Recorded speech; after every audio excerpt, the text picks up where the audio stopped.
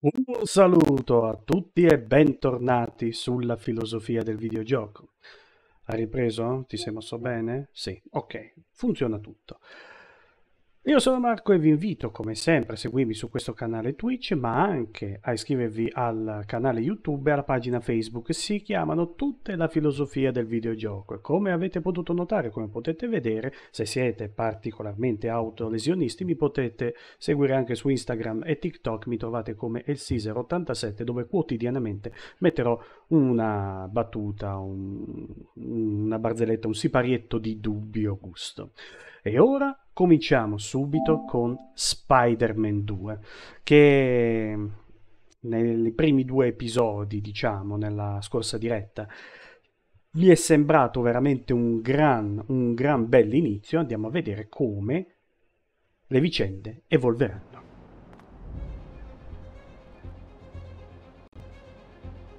Oh oh. Notate intanto che è cambiato la schermata iniziale e cambierà più volte anche. Ho fatto un po' di gioco offline per sistemare tutta la mappa, per rendere visibile tutta la mappa e tutti i punti di interesse. Mi sono fermato quando ho preso l'ultima foto della città per sentire il dialogo con Robby, in modo tale che rimanga in questa diretta e farvelo vedere, condividervelo. Ok? Se non c'è ulteriore indugio, quindi andiamo avanti. Avete visto che ho colorato bene di nero questo tondino e mi sono messo qua in basso a sinistra. Non dovrei causare problemi, poi vedremo ovviamente se non sarà così. Sì, continuo.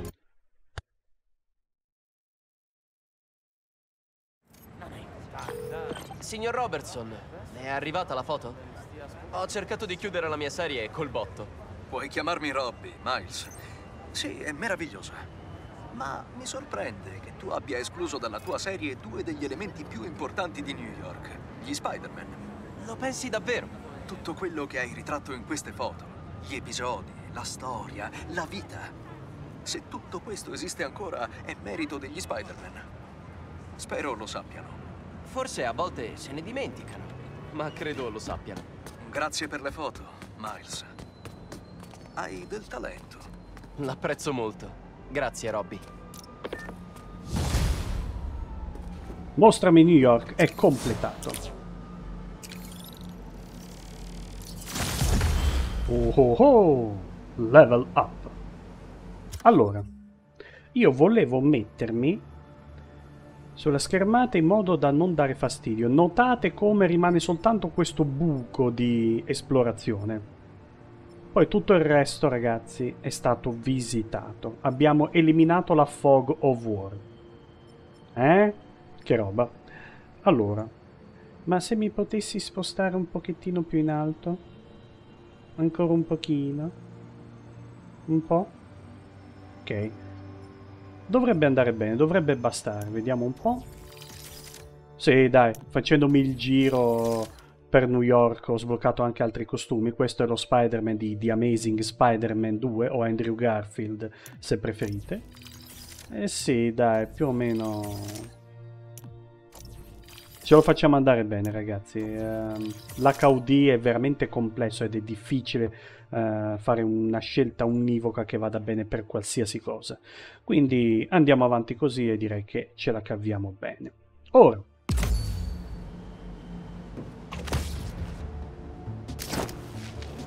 facciamo un attimo quell'attività collaterale e poi scendiamo giù per completare la Fog of War, eliminarla totalmente. C'è un buchino che ho lasciato dietro qui, lo sistemeremo.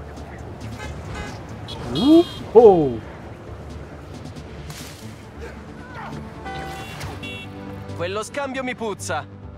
Devo fermarlo. Olle! Uso lo schianto Venom su 4 nemici insieme. Lo posso fare, ma prima li attiro tutti nello stesso punto. Così! E ora? Fatto? L'obiettivo bonus permette di avere come nei primi 2 giochi, più punti Non esperienza. riesco! Aiuto! Posso portarti a un'ambulanza. Ti medicheranno loro. Dondolati con prudenza, ok?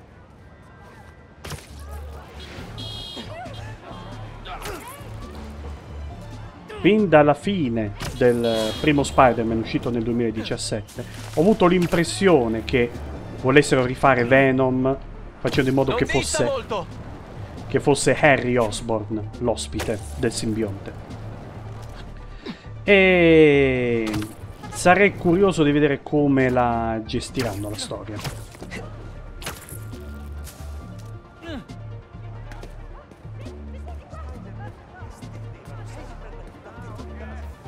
Eccoci qui. Il peggio è passato. Sei un bravo uomo, Spider-Man. Grazie.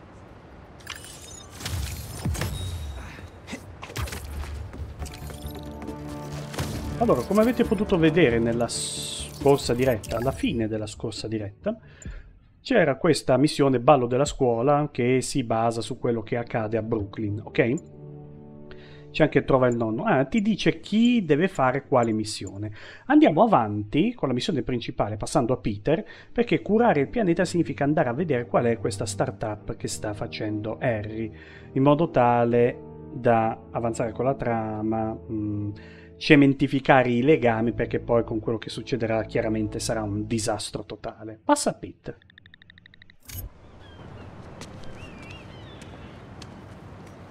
Ogni tanto cambieremo i costumi, eh? Clark, tutto bene? Stiamo per demolire un ospedale danneggiato dall'attacco di Sandman, ma le macerie rimaste stanno rallentando il lavoro dei tecnici. Se hai un attimo, le tue ragnatele ci farebbero comodo per tenere stabile l'edificio mentre finiscono. Assolutamente. Grazie, continueremo finché non arrivi. Andiamo subito allora. Per caso attraversiamo l'area nera? Sì, approfittiamone allora. Allora, questa è un'altra missione secondaria, chiaramente, che è qui dove c'è l'iconcina del fuocherello. Allora, cominciamo a coprire questo buco, poi andremo giù per poi andare nella missione del fuocherello.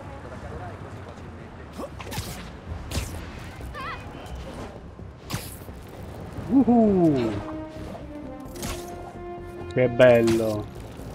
Che anche Peter può fare le evoluzioni.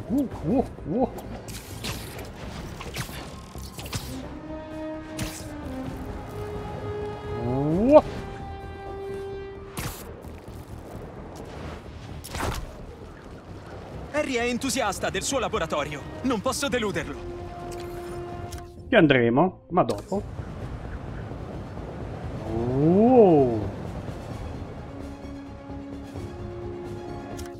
Voglio coprire quel buchino. Ce l'abbiamo fatta? Ci siamo?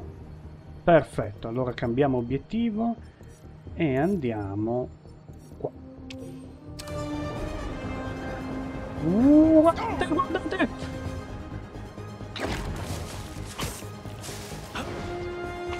Spectacular!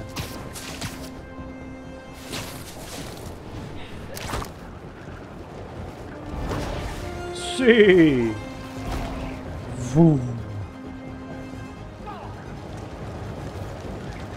Ragazzi, dà un senso di libertà e soddisfazione incredibile.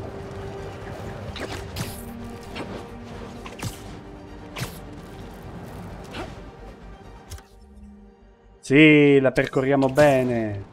Molto bene.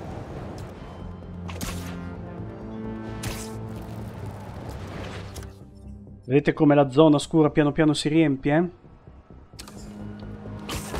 Oh, scusatemi, scusatemi. C'era della gente che faceva un branch lì. Vediamo se ci sono animazioni speciali durante...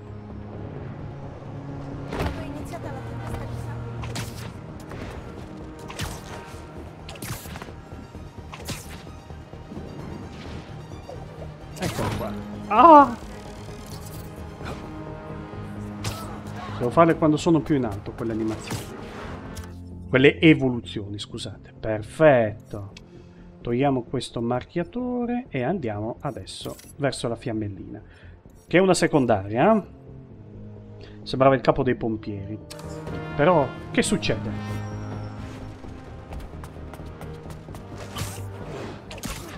Un pericolo!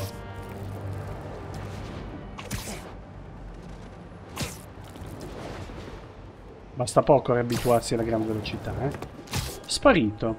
Non ho fatto in tempo a raggiungere il problema.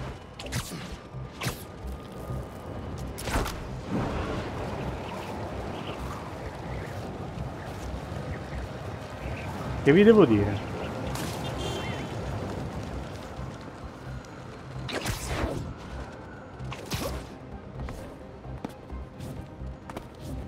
Quando non riesco a fare evoluzioni perfette mi fa storcere il naso.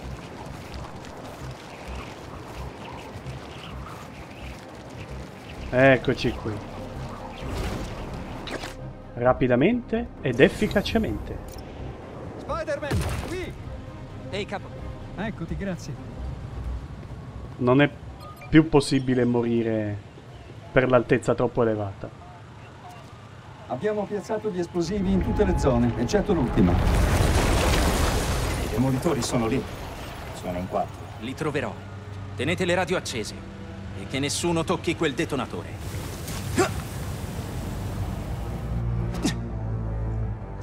Che bello questo. L'ispezione con lo Spider-Bot sarà più rapida. È ora di rendere fiero il tuo Spider-Papino. Ma guardate che bello che è! Ok, io trovo le persone. Clark le tira fuori. Ragazzi, il DualSense. Riesco a sentire ogni passettino del drone. Aiuto! Non ti spaventi? Un robot. Ah, Ehi, sono Spider-Man. Ho comunicato la tua posizione ai soccorsi. Saranno qui a momenti. Andrà tutto bene. Spider-Man, grazie. Clark, hai ricevuto le coordinate che ti ho mandato? I nostri stanno entrando, grazie. È arrivato Spider-Man. Andrà tutto bene. lascia una mini boa.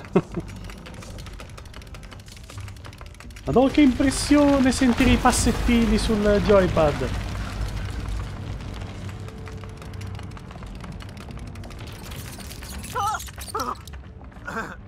Cioè... Si è spaventato anche lui. Era un topone.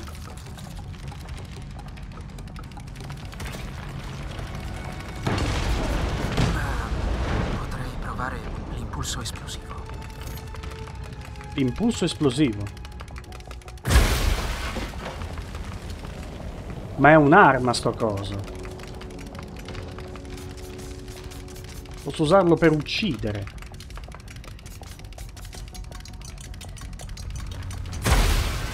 Ehi! Sono bloccato!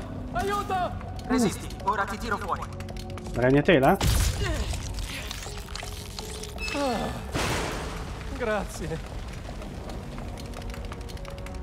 Boa di Ti salvataggio. salverai. I soccorsi sanno che sei qui e arriveranno presto. Andrà tutto per il meglio. Grazie. Grazie. Ehi Clark, stai per ricevere delle nuove coordinate. Ricevute. Partiremo quando avremo tirato fuori i Robleschi. Forza, respira, respira. Fa ridere come nome. Robreschi.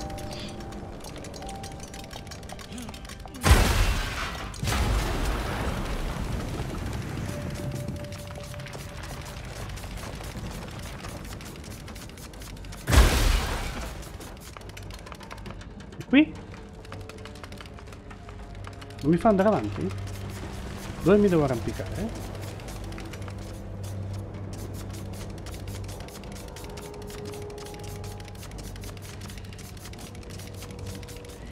Devo salire? Ah no, devo usare la ragnatela.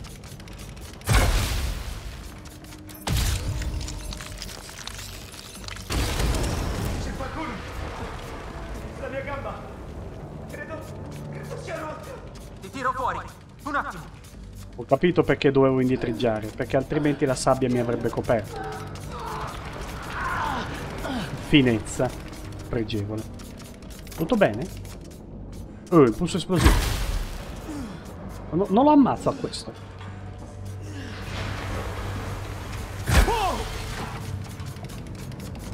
Non me lo faceva premere, puntando lui. Soccorsi in arrivo. Non muoverti, tra poco ti tireranno fuori di qui. Ok. Grazie, Spider-Man. Devo salire. È il momento di mettere alla prova l'ultimo potenziamento. Se l'assicurazione non mi copre, giuro che... Propulsore. È un jetpack. Lo Spider-Bot è dotato di propulsore ad aria compressa. Quando esaurisce le scorte d'aria, atterra per ricaricare. Clark, hai ricevuto l'ultima posizione che ho condiviso? Sono quasi arrivato. C'è solo un altro operaio dentro. Presto, Spider-Man. Ci penso io. La ricarica è immediatissima.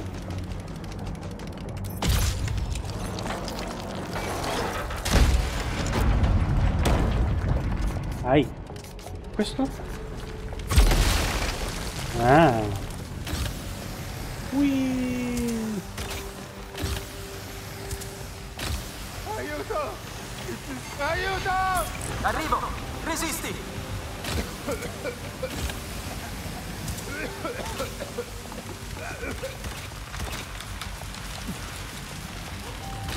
Quella sabbia.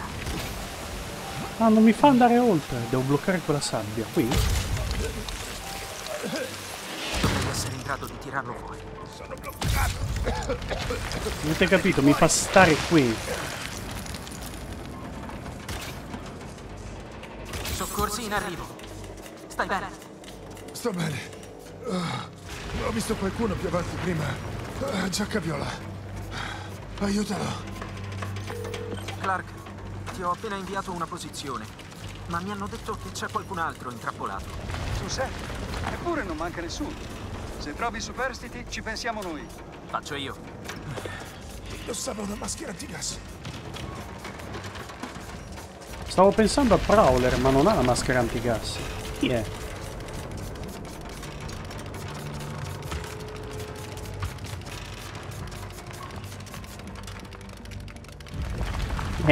Boom!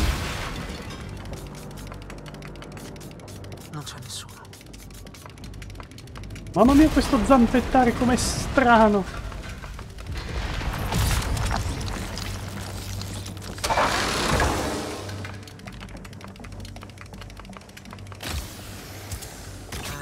Servirà qualche manovra.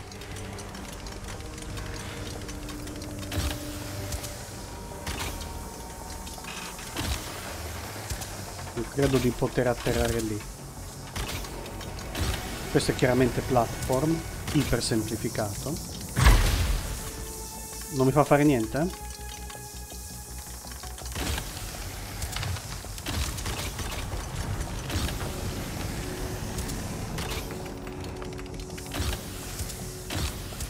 Dai, sono carine le missioni con lo Spider-Bot, sono fatte bene. Abbiamo preso tutto il possibile. Se continuiamo a scavare, questo posto crollerà. La profezia dice che non moriremo oggi. Se vuoi essere seguace della fiamma, inizia a fidarti di lui. Seguace della fiamma. Ce ne andremo appena sistemato il traditore. Gli esplosivi elimineranno lui e tutte le prove. Uccideranno qualcuno. Sarà la fanbase di Dark Souls. Oh. No, scherzi a parte, non so niente di questa fiamma. O almeno non mi viene in mente niente. Se entro nel condotto posso dare un'occhiata a quella gente. Forse hanno introdotto qualche nuovo cattivo moderno che non conosco. Come fecero per Screwball. Di cui non si sentiva chiaramente il bisogno, a mio parere.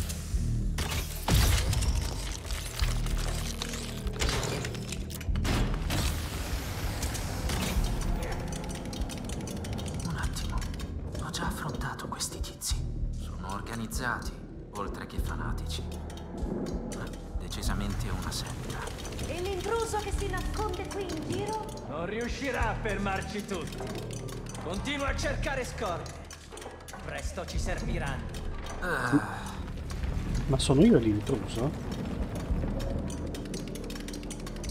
O è il tizio con la giacca viola? Ma quanta gente che c'è qui?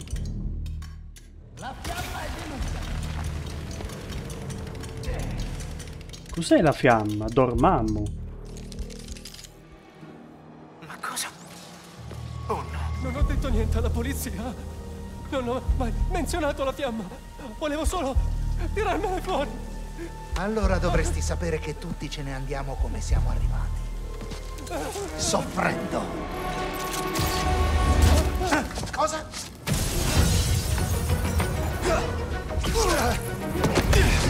Wow. Via di qui! Botte? Sì. Ah, l'idolo degli stolti. La profezia parlava del tuo arrivo. Profezia! Sì, era il mio sogno finire in una profezia, ma il soprannome non mi fa impazzire. Via, via!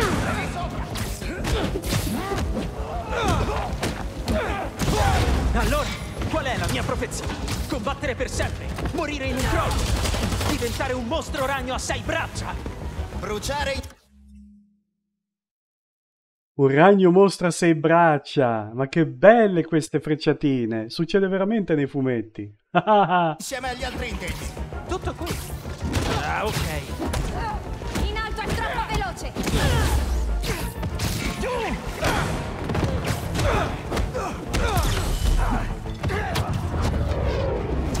Nessun altro ha sentito. Ehi, ragazzi, possiamo proseguire fuori? Stiamo tutti bene? Oltre a me che vi ho messo al tappeto, ovviamente. Tu non sarai mai. 13 anni. Chi siete voi? Gli unici degni di sopravvivere a quello che verrà. Finiamolo prima che arrivi la polizia! Sono sicuro che prima ancora crollerà l'edificio. Torna giù. Prova a prendere me. Allora, la smettiamo di spararmi, eh?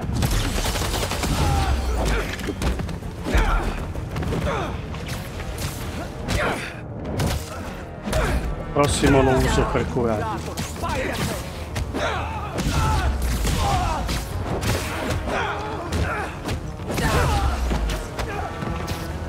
Riprendendo, recuperando la memoria muscolare dell'uso delle mani. È spettacolare, molto soddisfacente. Brucia in eterno. Che fai, scappi? Aia! Oh no! Chi è questa?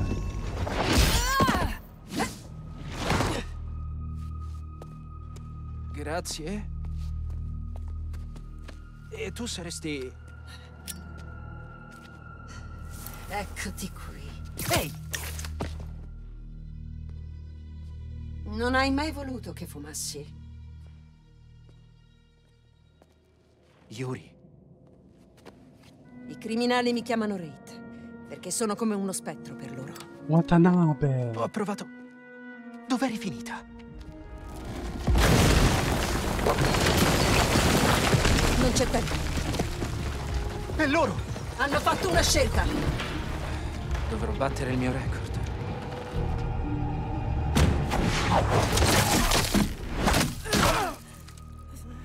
Visto? Non era impossibile. Ha fatto tutto lui. Ma dai, che bello che c'è anche l'evoluzione di Yuri. Yuri è filata via. Credevo che avesse bisogno di tempo dopo la storia di Hammerhead. Ma tornare con un costume e un nome come Raid. Devo tenerla d'occhio. E tenere l'altro occhio fisso su questi fanatici. Mi servono più occhi. Mi ha fatto ridere. Ok.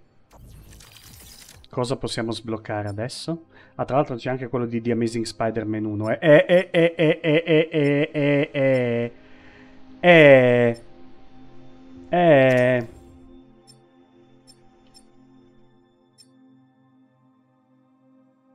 Questo magari sì.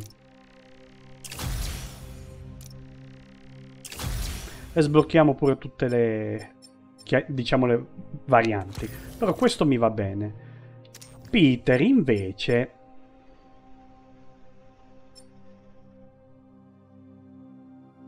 bellissimo Spider-Man 2099, ma il Ragno Scarlatto io lo adoro.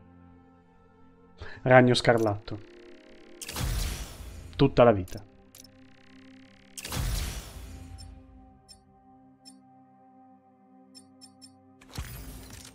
Per le varianti che hanno fatto hanno lanciato una moneta. Posso anche sbloccare questo? Con tutte le varianti, certo. Interessante bianco e nero così. No, voglio quello originale, però. Lui, grazie. Miles, posso comunque sbloccare questo? Yeah! Molto concensivo, con i costumi. Però no, questo è meglio. Questo mi piace di più. Guardate il dettaglio! Guardate la felpina! Con tutti i pelucchi! What a time to be alive! Allora, consente di planare più a lungo con le ali di ragnatela, non male. Allora, siamo tutto a 1. Aumentiamo anche l'energia. Andremo con ordine. Io ho sempre voluto sviluppare i personaggi in questo modo. Acquistando un gruppo di modifiche di costume avrai accesso ad entrambe le modifiche di quel gruppo.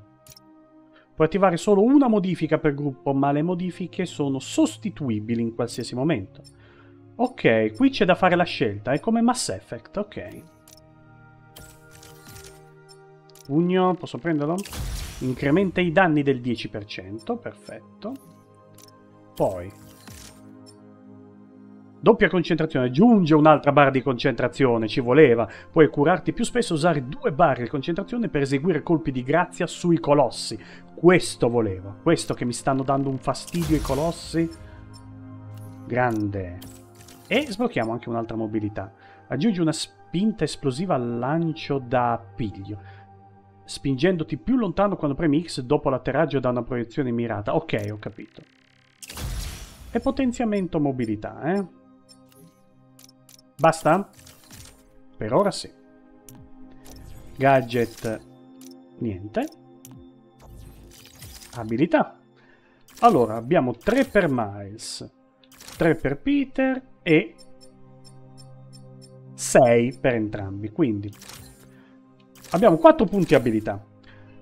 Con Peter... Allora, questo è tutto il ramo bloccato. Credo che siano le abilità del costume simbionte. Non mi verrebbe da dire alieno, perché sembra che sia creato in laboratorio, come la versione Ultimate di Venom. Spider scossa, servono 2 punti abilità. Cosa fa? L1 più cerchio. Ah, per folgorare i nemici con cavi di ragnatele elettrificati, rendendoli vulnerabili agli attacchi. Lo voglio. E per Miles... Salto Venom. Ah, bellissimo. Sollevare in aria i nemici vicini e infliggere stordimento Venom. Molto bello. 2 punti abilità. Perfetto. Guardate che bello che è il costume del Ragno Scarlatto. Veramente bellissimo. Ora. Trova il nonno. Curare il pianeta. Andiamo a curare il pianeta.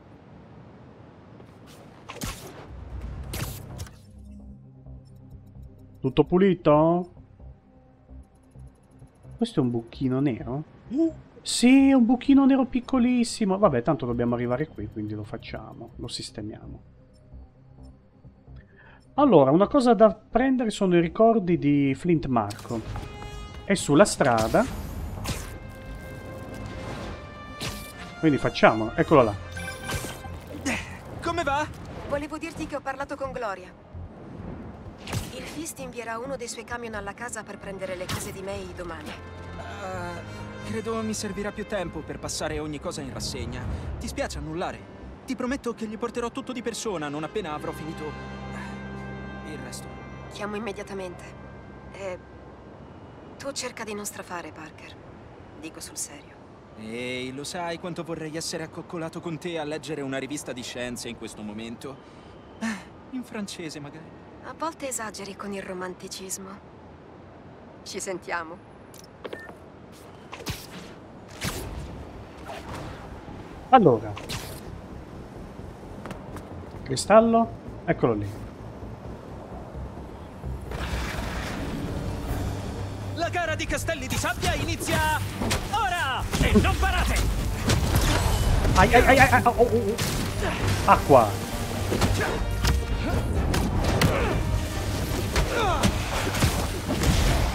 Volete rendere tutto difficile, eh? Ai.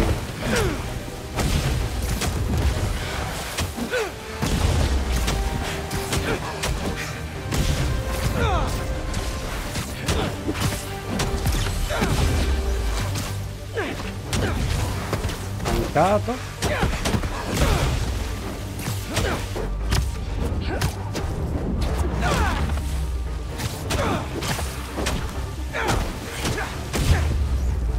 Soddisfacente o no? Usiamo il cristallo.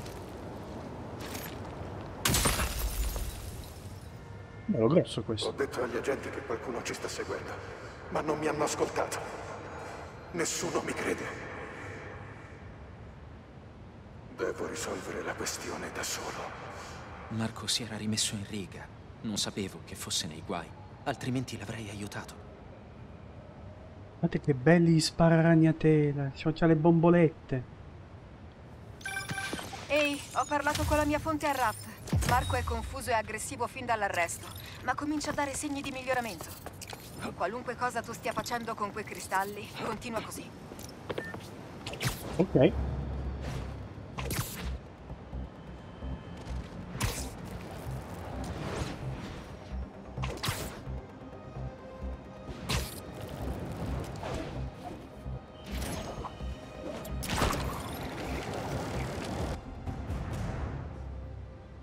Emily-May, Emily la madre di Harry, May la zia di Peter. Wow, mi chiedevo giusto cosa fosse questo posto.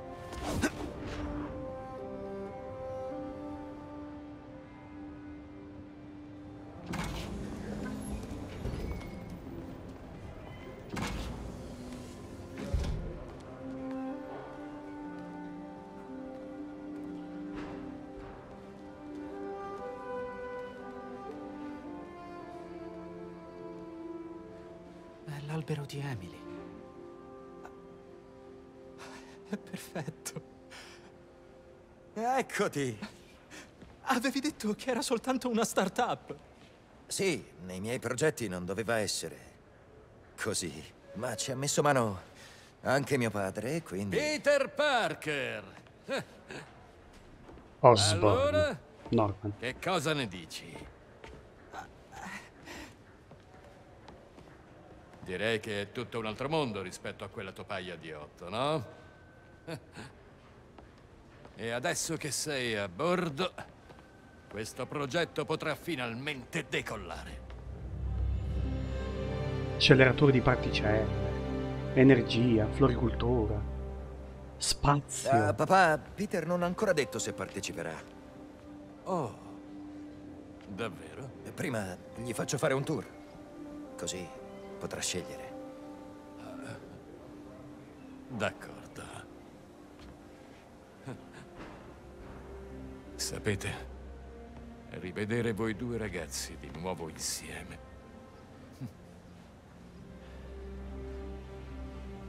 Va bene. Divertitevi. Sarà bruttissimo quando verrà tutto Prepara il tuo distrutto. badge. Madonna. Inizia il viaggio. Lo vedo già adesso.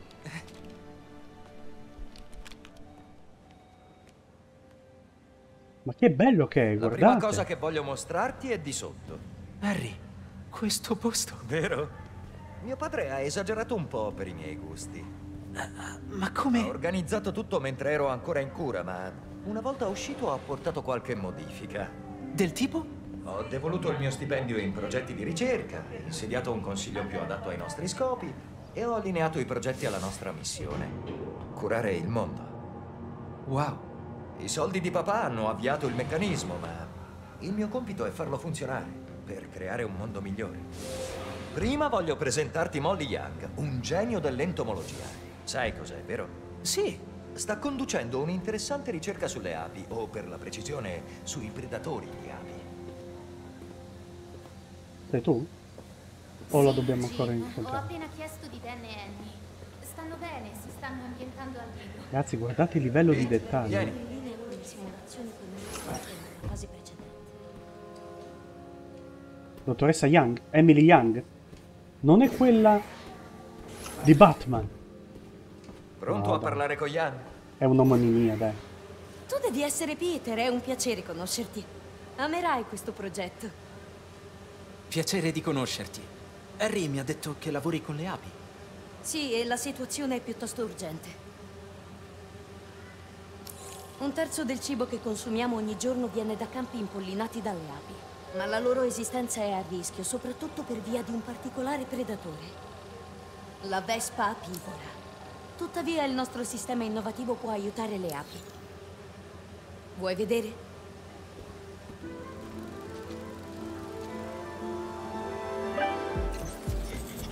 Wow, è fantastico! Questi piccoli droni sono sentinelle che stiamo addestrando a riconoscere e attaccare le apivore. Cioè, vespe mangia api. E stai contribuendo all'algoritmo di apprendimento automatico. Vedi quelle piccole apivore olografiche? Colpendole con precisione insegnerai ai droni a riconoscere i bersagli. L'idea è che i droni spaventino le apivore senza ucciderle. Ma se le apivore non fanno niente, si Sentito, possono pure piccole apivore? uccidere? Potete tornare a impollinare anche voi. Oh, bene! Ah, impollinano anche loro. Sì!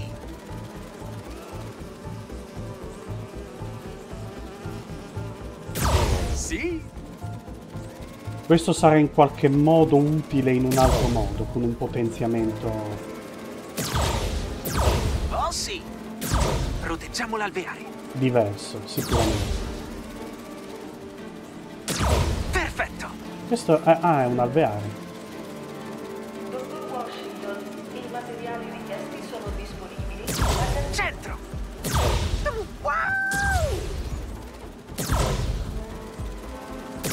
Inizio a prenderci la mano. Hai una mente aperta. Sono aperativo. Veramente? Ma dai! Pensa a quante api e a quanti raccolti salveremo.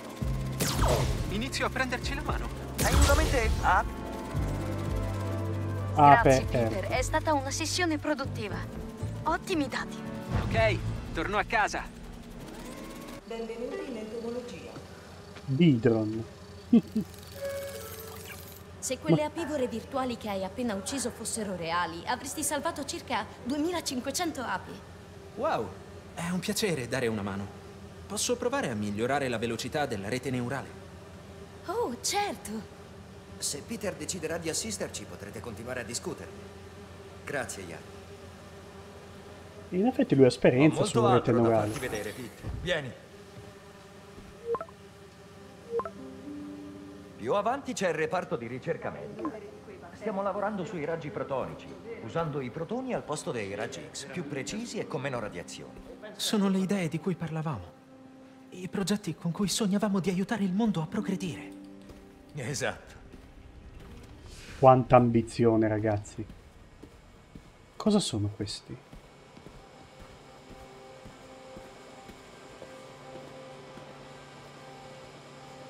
Sono organi? Sono polmoni? Cuori?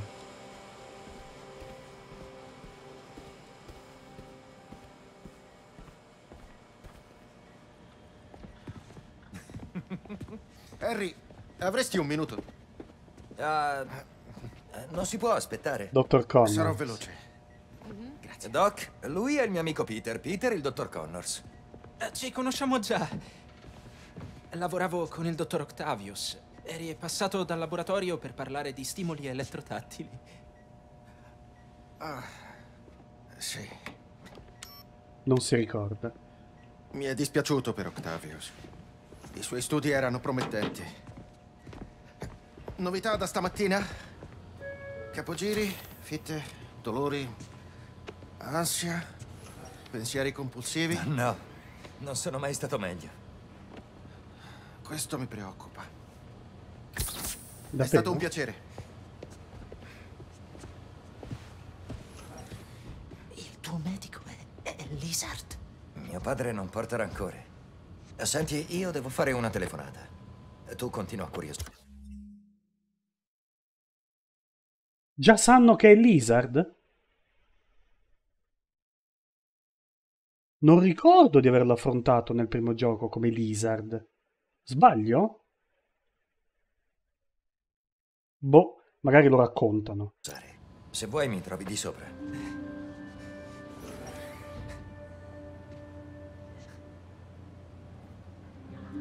Non ci posso credere. Ma sembrano tutti contenti di avere qui il dottor Connors. Do un'occhiata in giro. Oh, bene. Questo è sicuramente lo studio di Octavius. Questo è il prototipo del laboratorio di Otto. È la prova di una scena del crimine.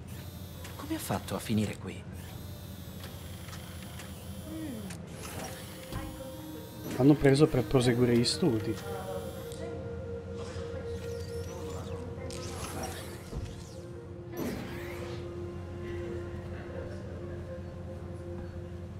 Questo. Ottimo. Si ispira al lavoro di Otto, ma senza i problemi di innesto. Chissà se il dottor Connors l'ha usato. Dopo quanto è successo con Lizard, spero abbia smesso di sperimentare sul proprio corpo. Ragazzi, scrivetemi se nel primo c'era Lizard, perché io non me lo ricordo proprio.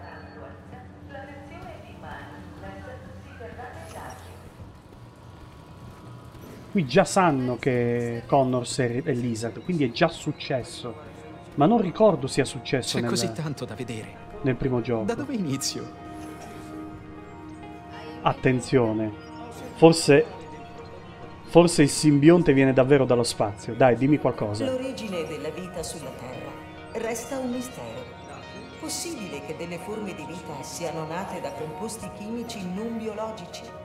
La recente scoperta di meteoriti con molecole organiche, i mattoncini della vita, offre un indizio importante.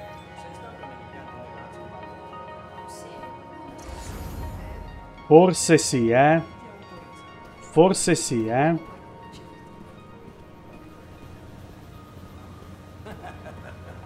Era una battuta?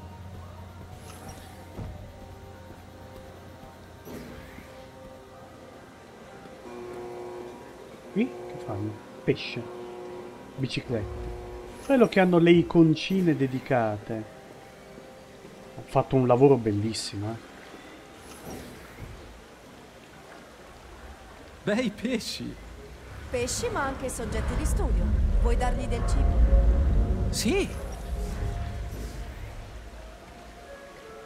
Le carpe koi hanno una particolare pigmentazione, ideale per le nostre ricerche sulla riflessività aumentata. Agglomerati di cristalli di guanina anidra intracellulare. Separati da citoplasma. Abbiamo scoperto che è un ottimo materiale isolante ecologico. Fantastico!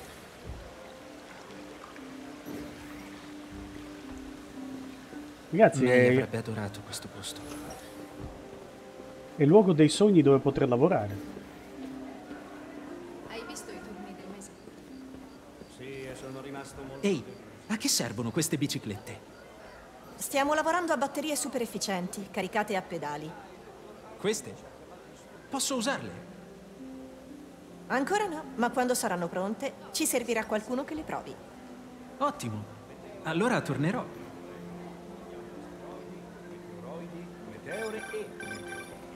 Sì? Ehi, appena sei pronto, raggiungimi. Sì, un attimo e arrivo.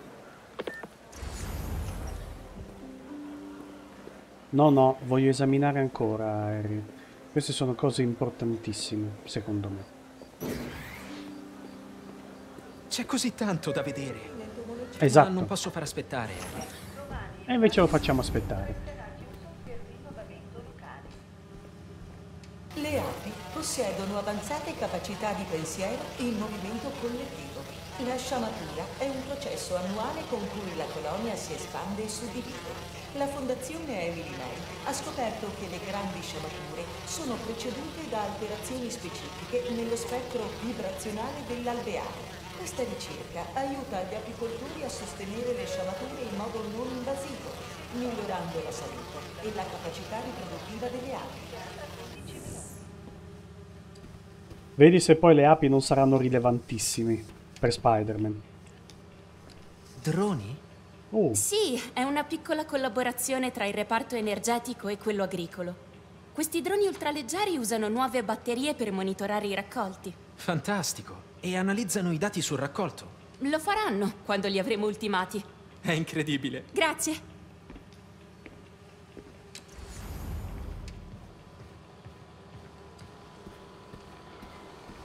Non c'è altro qui. Questo posto è fatto talmente bene che è un peccato non esplorarlo tutto. È un peccato non vedere cosa abbia da offrire. Per esempio, gli organi che sono qua li stavano un attimino prendendo male. La domanda di organi da trapiantare è nettamente superiore al numero di donatori. Una soluzione innovativa consiste nell'usare la stampa 3D per creare organi personalizzati che riducano il rischio di rigetto e aumentino la probabilità di successo. Qui alla Fondazione Emily-May questa tecnologia all'avanguardia viene usata per salvare vite. Ragazzi, wow! Cioè, wow! Wow!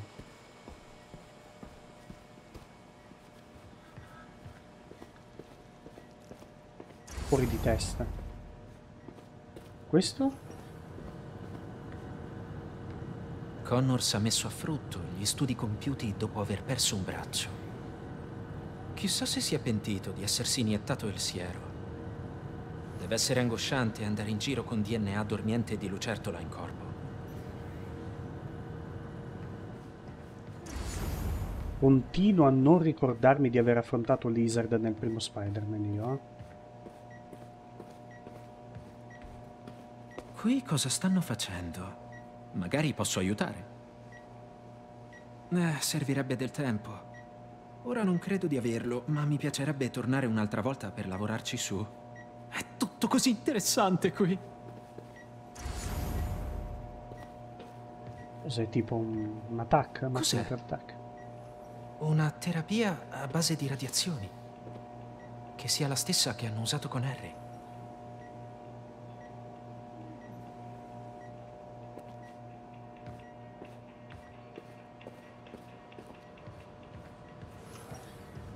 Ora voglio vedere il patatrack.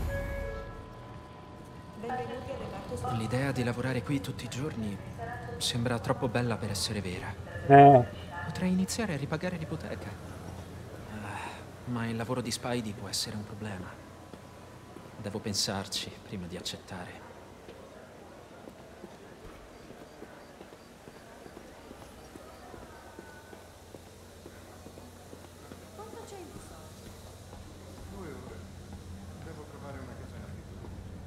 Harry.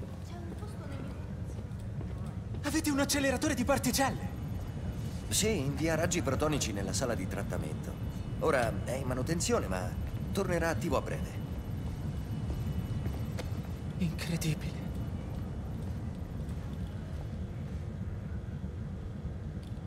Ora dove si va? Ultimo piano. Sembri pieno di energie, Harry. È così. Ora scava nei tuoi ricordi e ripensa al passato. Ancora prima delle superiori. Le medie. Ok. Ora, sai che... Aspetta. Sei molto popolare. Scusa, il ragazzo delle ripetizioni, dicevi? Buone notizie. Ricordi gli esperimenti di Mendel che ci facevano studiare alle medie? Direi di sì. Sulla genetica e l'ibridazione, giusto? Esatto. Il nostro dottor Foster ha vinto ogni premio esistente nel campo della genetica delle piante. Wow. Quando ti sei fatto un giro, per caso hai dato da mangiare ai pesci? Sì, notevole. Un progetto di ricerca interessante e riduce anche i livelli di cortisolo. Vero? Credo sia la mia parte preferita del palazzo. Ragazzi, guardate i tessuti dei pavimenti. Le texture, intendo dire. Vedi se consideri piccolo la base del sistema ormai come i gradi della radice da estrarre. Capisco cosa intendi. L'algoritmo è simile alle divisioni in colonna, per certi versi. Vieni, su! Chiaro. Lui il dottor Foster. Ok, fammi sapere quando arrivi. A dopo. Dottor Foster. Grazie, dottor Foster. Ah, tu sei Peter, giusto? Harry parla spesso di te. È un vero piacere. Il dottor Foster si occupa di efficienza agricola.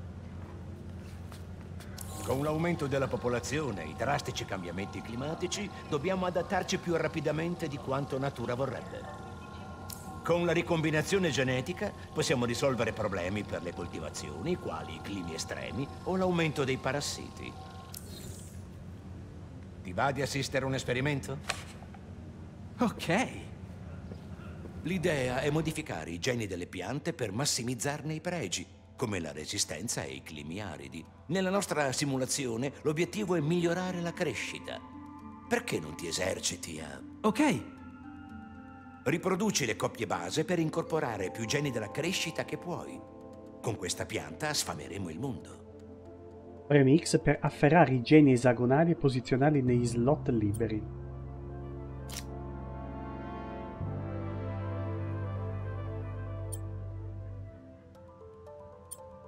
Interessante. Devo fare in modo che i legami combacino, no?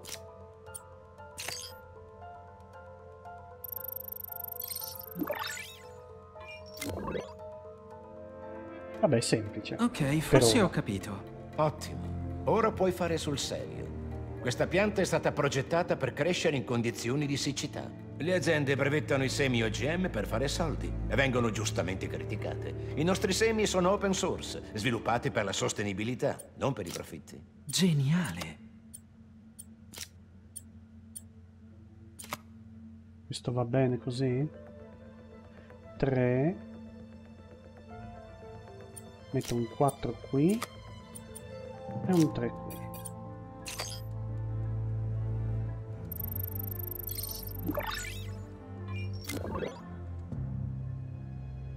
Un passo avanti contro la fame nel mondo. Ottimo. Senti, so che non sei ancora ufficialmente dei nostri, ma mi controlleresti un altro gene?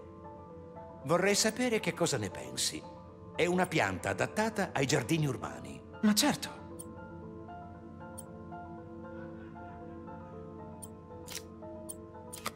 Proviamo a step. No, perché non c'è nessuno che cade con i 3 qui. Vediamo. Però posso mettere questo qui. Posso togliere? Sì. Prendiamo questo. Non me lo fa mettere, ok. Devo prima togliere tutto, quindi questo va qui.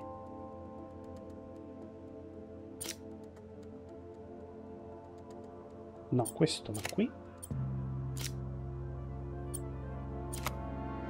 No, non va bene.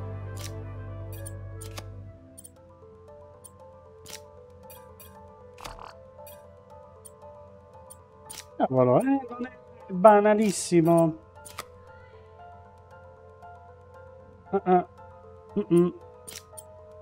Può andare così? No. Ma può andare così. Gran lavoro, Peter. È come i circuiti di 8 Octavius questo minigioco. Oh, mi piace. Questa tecnologia può debellare la fame nel mondo entro il 2035.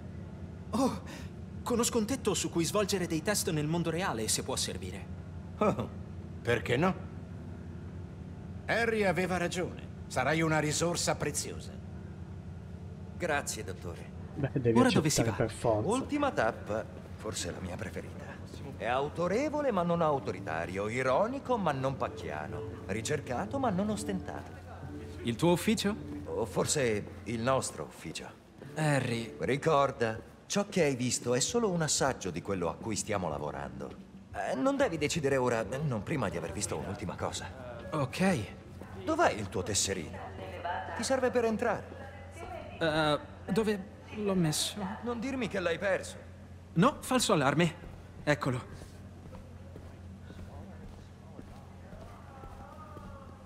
Badge.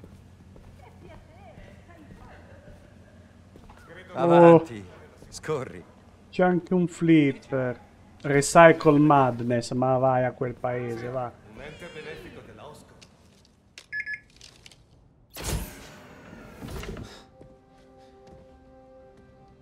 Wow.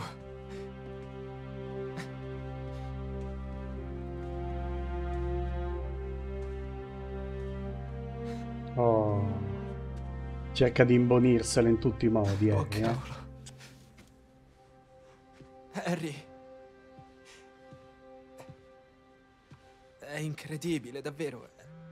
Perfetto, solo che... è un periodo complicato.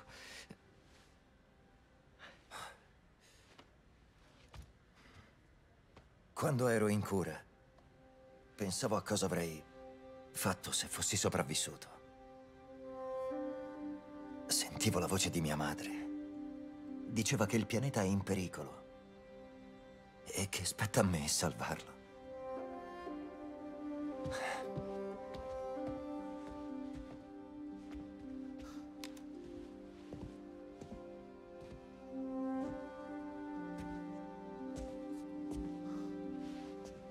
Insieme noi potremmo fare molto di più. Cioè, sei tu quello intelligente, no? Avanti. Mia madre e May ne sarebbero fiere. Harry, è grandioso, ma... c'è un problema. Posso spostare la mia scrivania? Preferisco avere una parete davanti.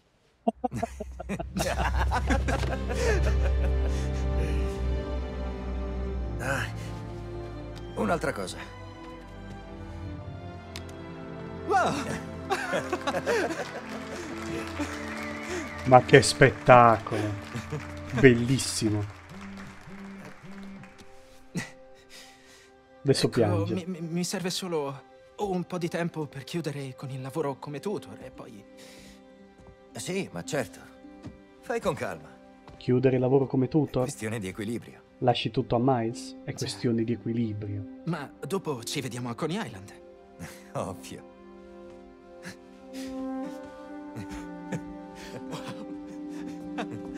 Che sogno.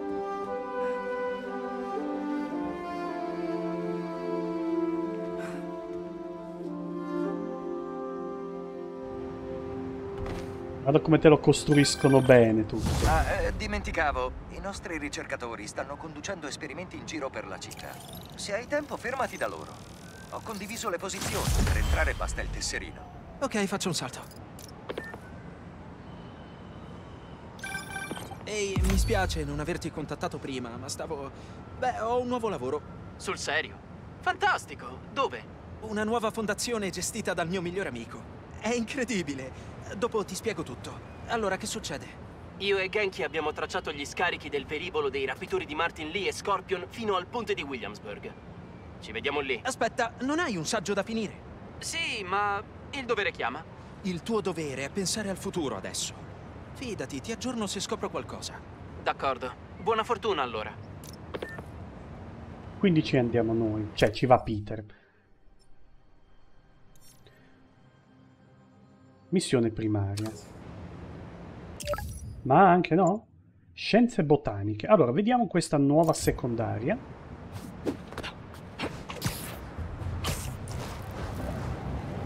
Ma non prima di aver sbloccato un altro costume. Questo cos'è? Superior Spider-Man. Eh sì, quando Octo Octavius, la mente di Octo Octavius entra nel corpo di Peter. Qui niente, perfetto. Lo sblocchiamo.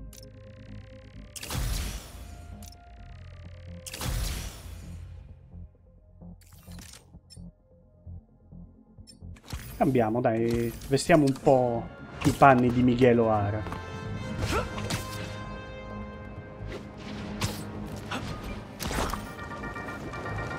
Come andiamo, amici del Danicast? Si parla molto della Fondazione Emily-May. Chi sono? Cosa fanno?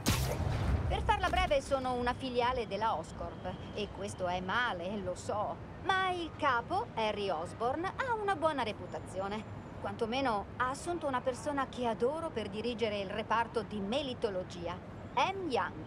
È tra i massimi esperti mondiali della sindrome dello spopolamento degli alveari di api ed è un fenomeno con l'ukulele, come saprete se seguite i suoi social. Quindi, Osborn Jr., la tua fondazione avrà parecchio da fare per rimediare agli errori di tuo padre, ma all'inizio è promettente. Ricorda di pagare l'affitto ogni mese, o di non farlo per protesta. Vedi tu. Alla prossima! Preferisco fermarmi ad ascoltare questi dialoghi. Allora, vediamo come funziona qua. Ah, col badge, giustamente. Peter, che gioia averti a bordo. Stiamo collaborando con i tuoi amici del FIST per sfamare la comunità, a partire dal miglioramento dei giardini. Se vuoi aiutarci, raccogli qualche campione di pianta e usa il sequenziatore. Facile. Raccogli dei campioni, sequenzia qualche gene, sfama la popolazione. In effetti è posso facile. fare di meglio. Vediamo di trovare i campioni più adatti. Dove? Qui? Allora, è in semisoggettiva la visuale. Scansioniamo i rampicanti. Questo significa che si trovano qui.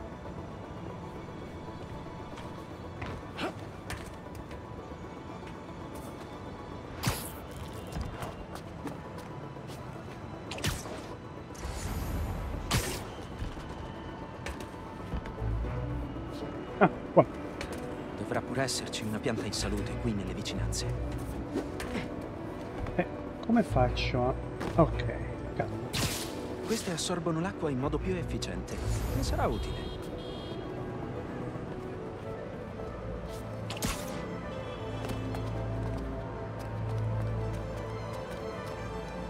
Sono tutte qui intorno, ok. Tecnicamente è una pianta infestante, ma la sua resistenza ci servirà.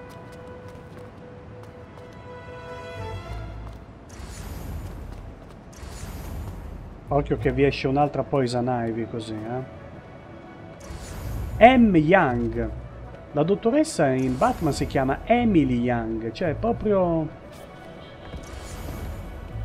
Cioè fatico a credere che sia un caso.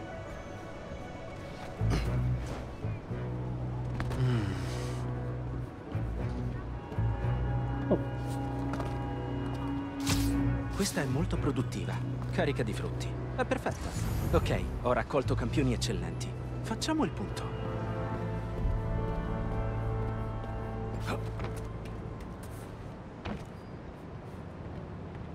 È straordinario che la EMF non abbia brevettato questi OGM. Stiamo parlando di bisogni primari, il profitto non dovrebbe dettare legge.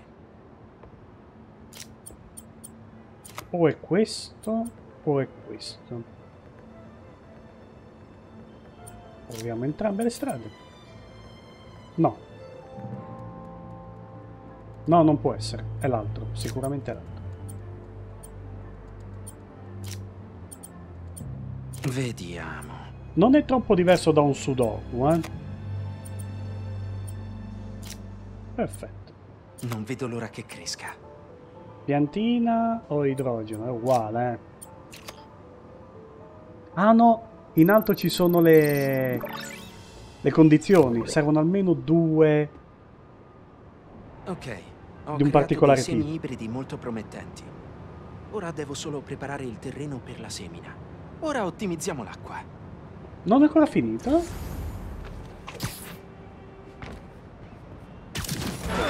Devo metterci una pezza? Ci sono diverse falle e la pressione dell'acqua è in calo. Se voglio che funzioni, devo occuparmene.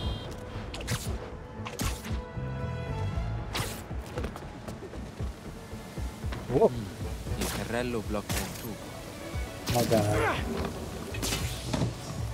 Un altro paio da sistemare.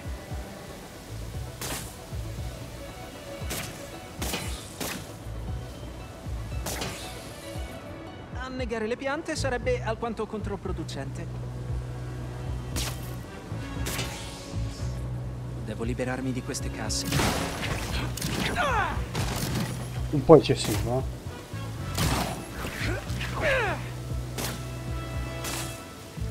Dai. Devo far così? Zia May aveva il pollice verde con i pomodori. Io ho la ragnatela verde, magari?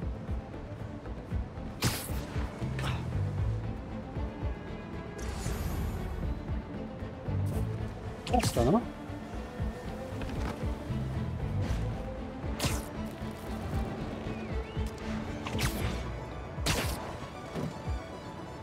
Ah, lì.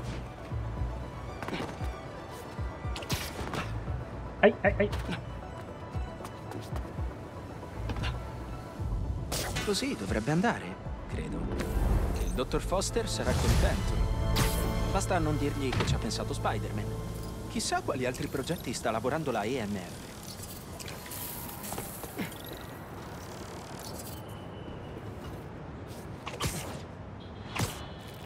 Ok. Mentre andiamo... Un cristallo di sabbia! Altri ricordi di Marco disseminati per New York. Chiamatelo Flint. Ragazzi, state spargendo sabbia dappertutto! Io vi vedrei meglio su qualche spiaggia ai tropici!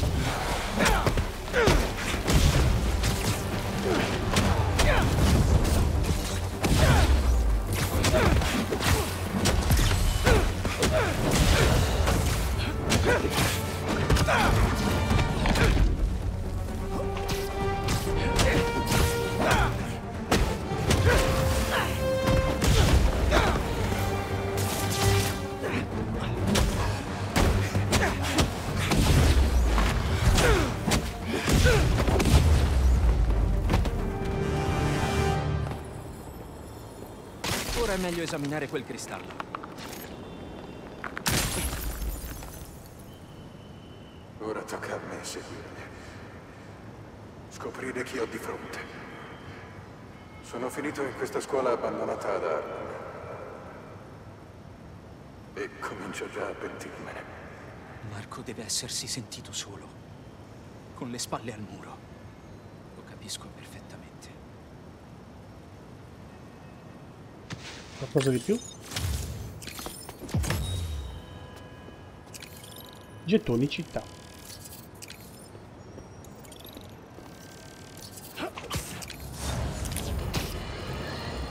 Al momento stiamo affrontando una lunga serie di emergenze.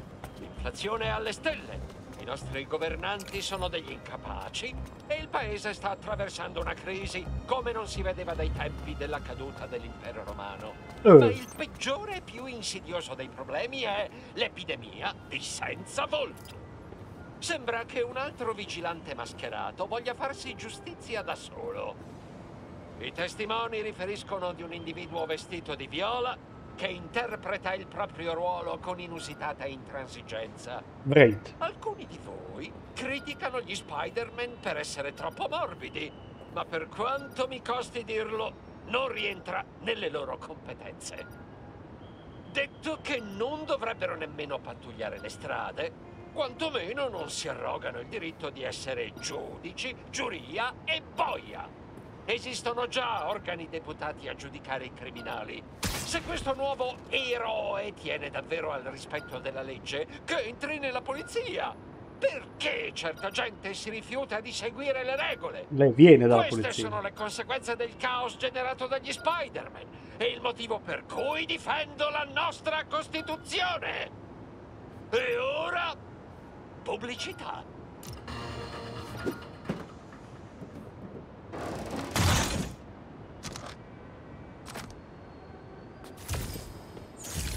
Componenti tecnologici dell'underground questi, ne avevo trovato uno mentre giocavo da solo.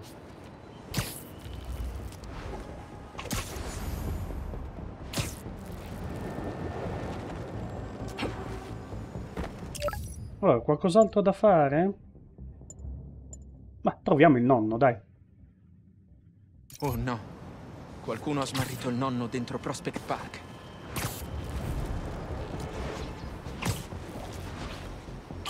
Mentre ci andiamo facciamo la secondaria. Guarda. Subito un'altra scatola. C'è sempre da fare. Apparecchiatura rubata. Via da qui. Oh oh, se vado qui inizia la missione principale. Facciamo così. Direi che non c'è nessuno. Niente da Ma fare. i Genki si sono sbagliati. Andiamo Ehi, lo stesso. sono al ponte, ma non c'è traccia dei nostri misteriosi bracconieri. Oh, cavolo, eravamo sicuri fossero lì. Scusa per il giro a vuoto. Non c'è problema, li troveremo. Maleducati, non si fa.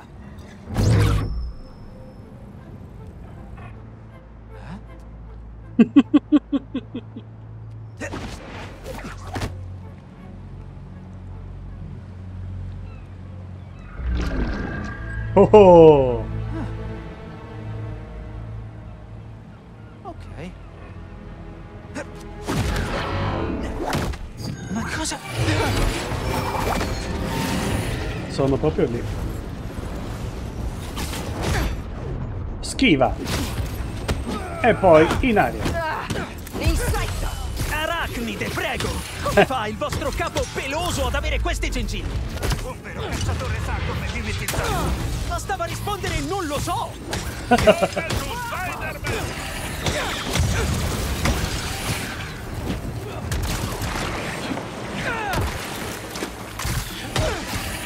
spostarmi! È nel mirino! No. Tu non sei nel mirino. Sul serio! Il vostro capo dove ha portato lì e Gargan? I suoi criminali? Non lontano! Si godono la libertà! Non è minaccioso per niente! Diavolo giù! Giù la testa!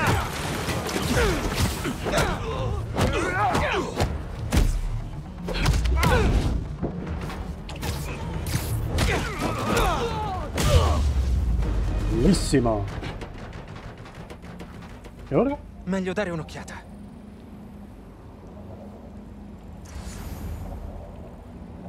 L'attrezzatura da esaminare. Cosa Questa? abbiamo qui?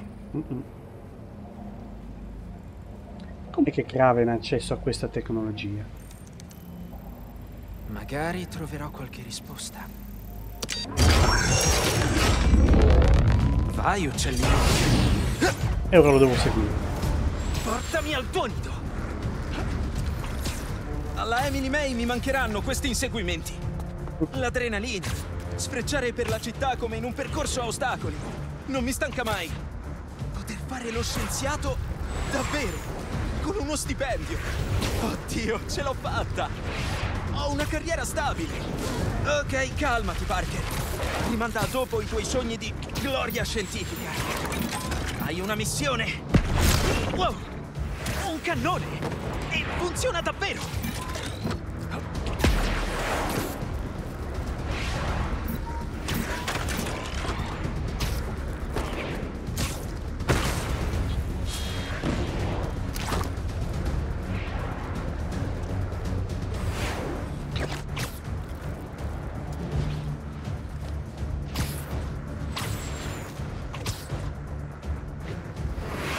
Sempre più in alto, ma non scappi!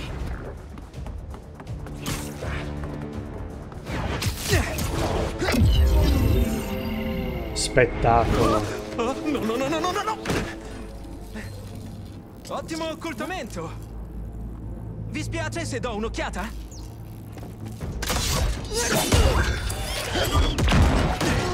Sì, vi spiace.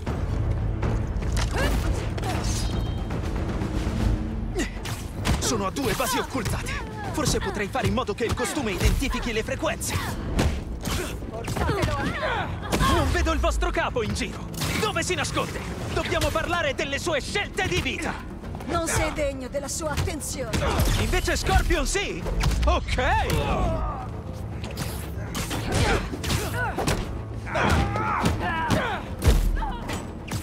Cioè, lungi da me parlare male di Gargan, però gliele ho date un paio di volte. Ma con lui ti sei trattenuto. Sì, non l'ho ucciso, è vero. L'omicidio non fa per me.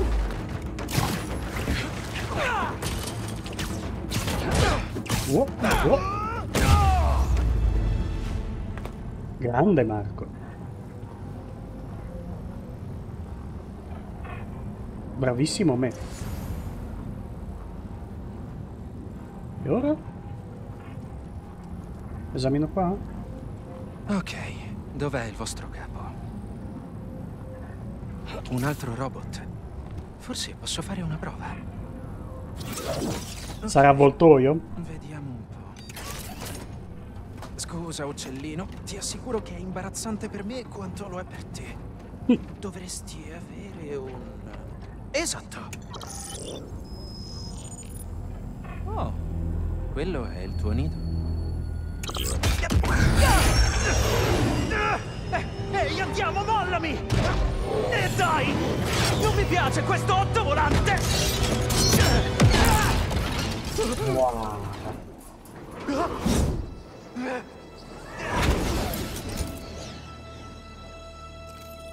Voliamo. Devo inviare la posizione a MJ. Potrebbe scoprire qualcosa nei registri. E ora dove siamo diretti?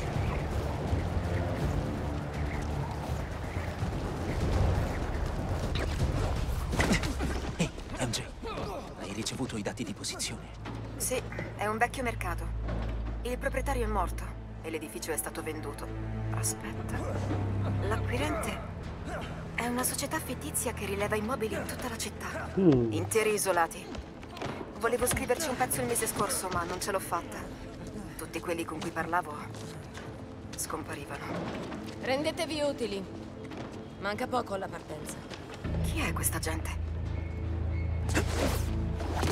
Lo scoprirò. Buona fortuna. Devo liberarmi di questi due in silenzio. E gli altri cacciatori? I ripari sono attivi e le comunicazioni collegate.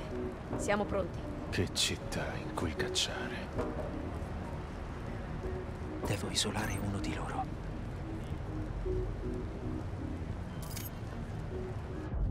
Creiamo diversivi sparando ragnatele. Quello si gira e questa è eliminabile in silenzio. Sicuro? Ecco qui. Anche lo stealth qui è fatto molto bene.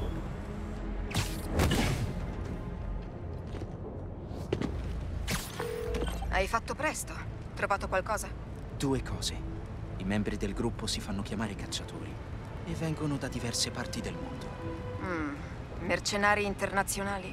Penso di sì. Sembra il materiale da prima pagina che cercavi per l'articolo. Mi metto subito al lavoro. Grazie. A proposito di lavoro, ho accettato l'offerta di Harry. Fantastico! Più tardi potremo festeggiare quando avrai finito con questo lavoro. Certo. A dopo.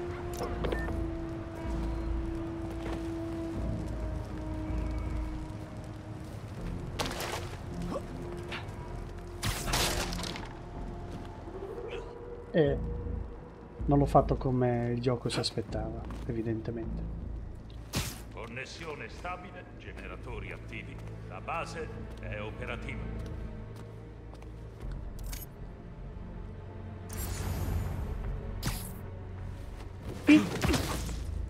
Ora dormi.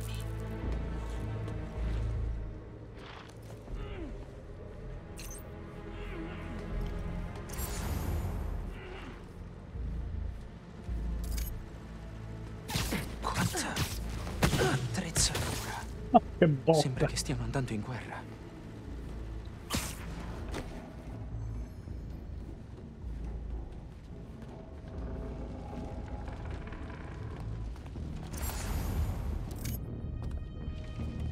Eliminazione a muro. Sempre tutorial questo. E il ragno è stato visto nella vostra zona. Preparate le belve. Kraven. Sì, Kraven, subito. Kraven. È il loro capo.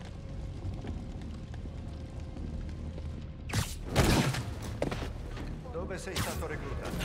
In Alaska. Cercavo i bracconieri nei parchi, ma quando li trovavo ero troppo severo per i miei superiori. Idioti. Alla sesta infrazione sono stato messo, come dicono loro, in aspettativa. Così ho bruciato persone. Carino. Poi mi sono barricato in casa ad aspettare. Ma è arrivato prima Kraven. Mi ha chiesto se volevo cacciare delle vere prede. Ed eccomi qui. Ottima scelta.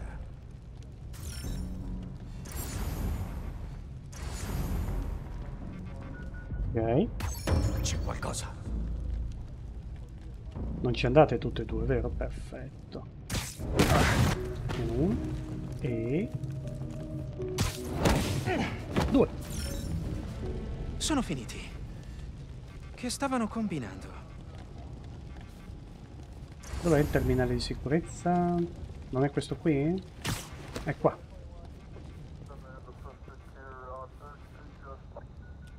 Video di sorveglianza dell'ultimo riparo. Sembra ce ne siano altri sparsi in città. Mando il video a Genki. Scommetto che li localizzerà. Ma sono una squadra. È la squadra Spider. E perché?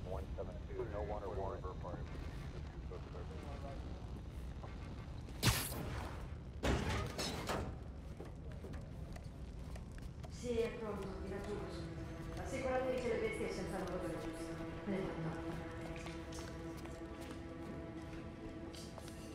Le belve? Tu non hai fame? Fatti una dormita.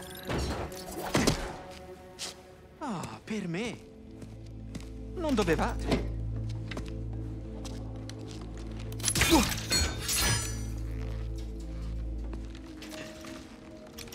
Ah, robusto e flessibile. Chissà se... Bene.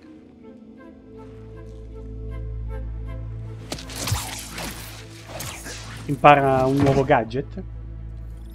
È ora di collaudare il mio nuovo giocattolo. Tieni premuto L2 per mirare. E poi triangolo per sparare il cavo di ragnatelo. I sistemi di occultamento operativi. Bene. Vitol, droni artiglio, munizioni, razioni.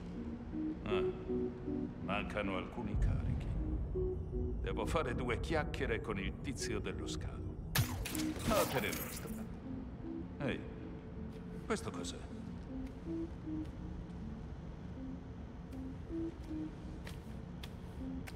Questo è quasi copiato da Arkham Origins, però vabbè, dai, ci può stare. Questo è proprio un cavo. Questa gente è più attrezzata di molti eserciti. Kraven deve essere ricco o ammanicato. O entrambe le cose. Allora, se io creo... Se è verde posso creare nuovo. Ci vado. Posso fare lo stealth da questo cavo. Pensato male perché c'è questo ostacolo qui. Sta bene. Non pensavo che Kraven tenesse tanto. Io non salvare il cacciatore a un passo dalla morte con le erbe che porta sempre con Posso usarne infiniti? alla medicina tradizionale. Questo spiega tutto. La forza è sovrana. Non è Sì. normale. Quella deriva dalla concentrazione. Lui conosce solo la caccia. Se tu pensassi più a te stessa e meno agli altri, saresti altrettanto forte. Chissà.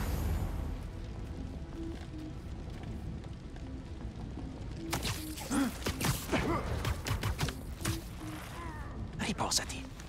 Non mi hai mai detto su chi avevi scommesso a Volgograd. Il suo nome non merita di essere pronunciato. Pensavo che la giovane età l'avrebbe appapaggiato. In più era cresciuto in quelle terre. Conosceva ogni sentiero. Hai ragione, ma l'inesperienza ha perso la pazienza contro l'unico uomo che non la perde mai. Pensi che qui qualcun altro sfiderà Kraven? Solo un pazzo lo farebbe. Guardati intorno.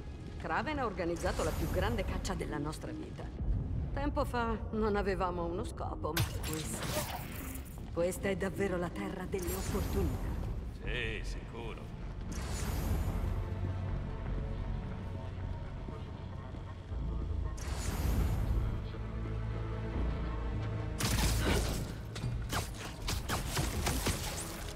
Piano.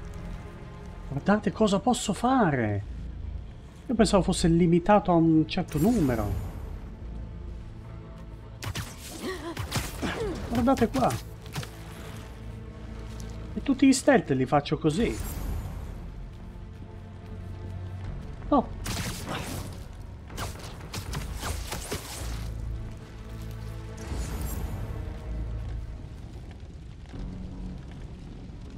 Ah, è cambiato perché si guardano l'un l'altro. Ok.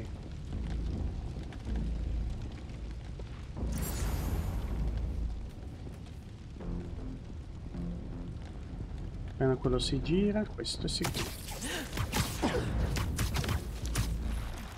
Vai a nanna. Guardate qua che roba. Bene. E adesso?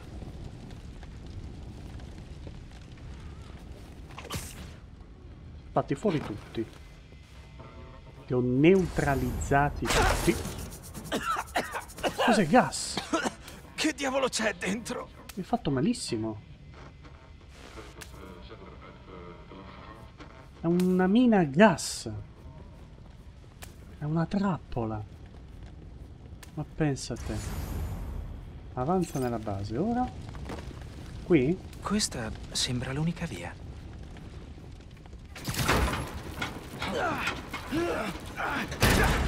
No, non mi sembrava così. Un laboratorio.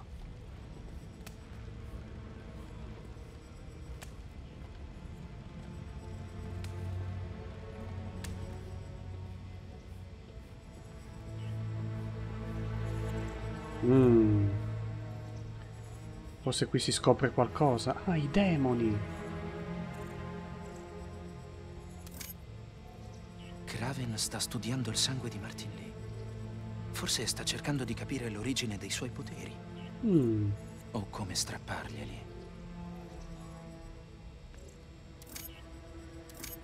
Zia May era così fiera del suo lavoro al Fist.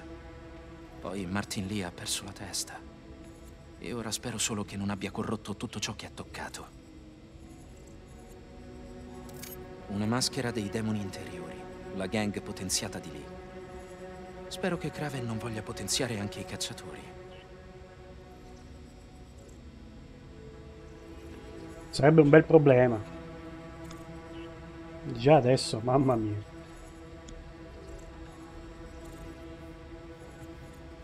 E qui? Ma è il tiare a petai. Uno dei fiori più rari al mondo. Il suo estratto ha elevate proprietà curative. Lo cercavo anni fa come antidoto al veleno di Scorpion. Ma non potevo permettermi il volo per Rayatea. Kraven sì, a quanto pare. Ecco, un appunto. Non mi sta bene che Miles si sia curato così facilmente dal veleno di Scorpion, Ve lo dico. Allucinogeni. La peggiore insidia del veleno di Scorpion. Se Kraven li aggiunge al suo arsenale...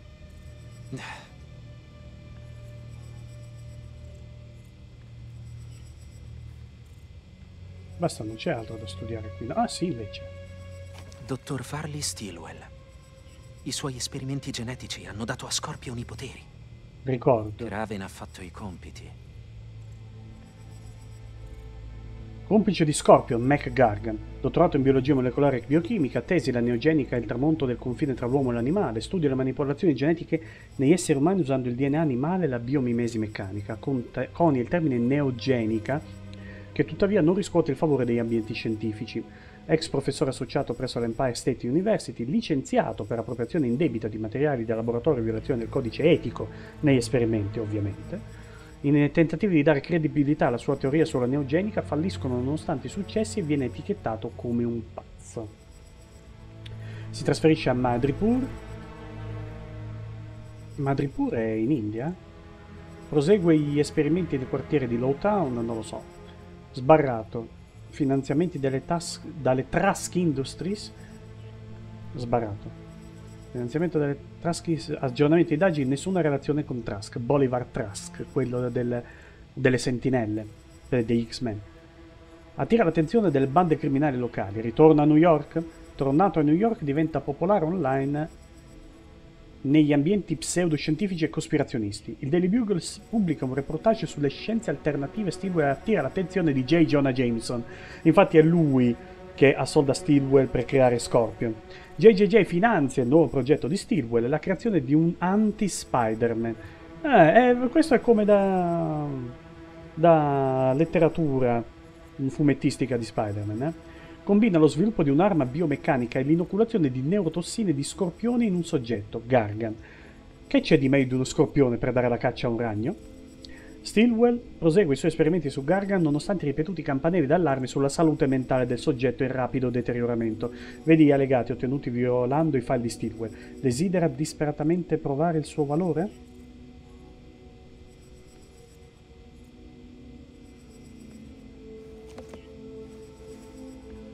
Lo stanno studiando. Questo? Stavano testando le armi su quell'armatura. Proviamo. Wow! E nemmeno un graffio. La prendiamo noi. Una riproduzione quasi perfetta. La usavano per trovare punti deboli. Non si è mai troppo prudenti con Scorpion. Un attimo.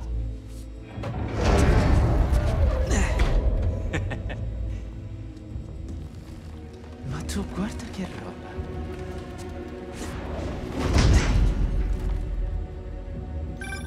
Ehi, MJ, ho un altro nome per te. Kraven. Sembra essere il capo di questi tizi. Ed è qui per una battuta di caccia. Kraven il cacciatore. Oh, finalmente. Chi dà la caccia? Non lo so, ma c'entrano Scorpion e lì. Ti dispiacerebbe fare una ricerca su questo Kraven e aggiornare Miles sulla situazione? Ci penso io. Sta attento. Ho sentito dire che Scorpion ti ha deluso. Avvicinati da lui. Fosse bravo. È che il suo modo di giocare con la preda usando allucinogeni non è il mio stile di caccia, ma ho comunque apprezzato le sue abilità. A proposito, hai visto cosa c'è nel suo veleno? È un cocktail, niente? Di certo non l'avrà creato Garfield. Forse sì, ma non pensavo. Facciamo stand? Stratega. L'ho notato anche.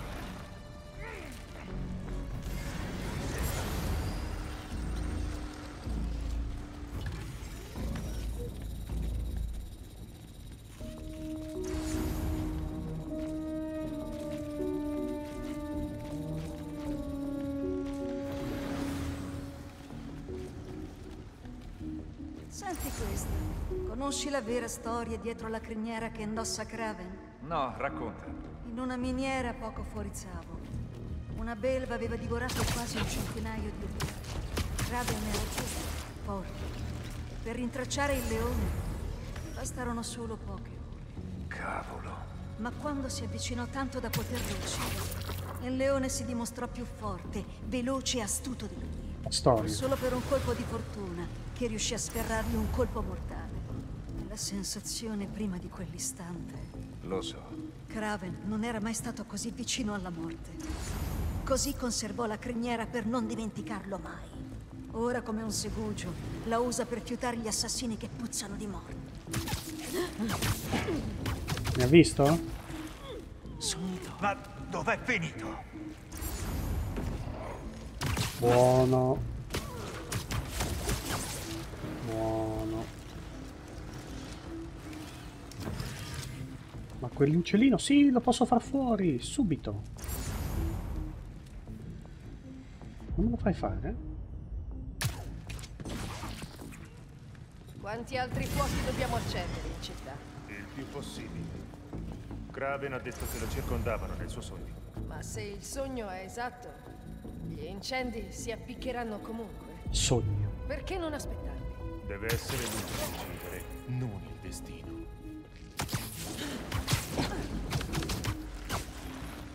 E resta giù. Grazie.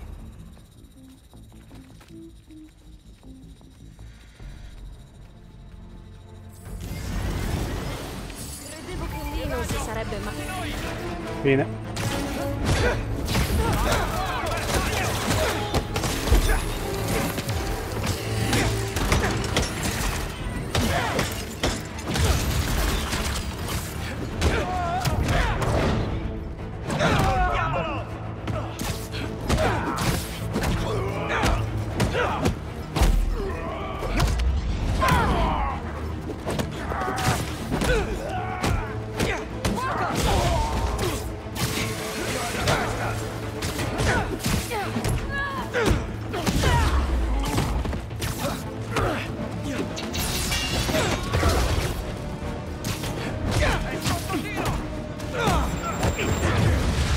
In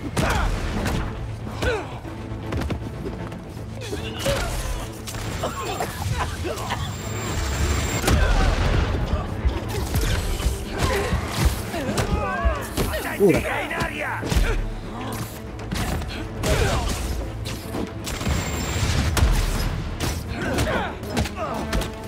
Vai giù. Liberate! Guardate in alto!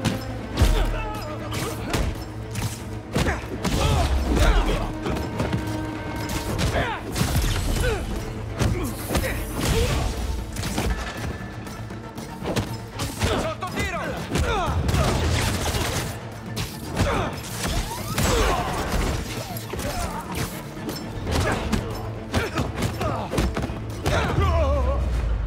Ok. Avrei bisogno di risposte a tutte queste domande.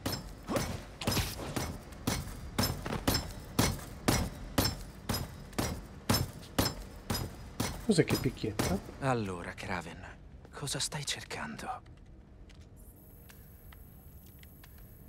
Aspetta. La gatta nera. Posso capire andare a caccia con Scorpione lì, ma Black Cat è una ladra. Ah, io non...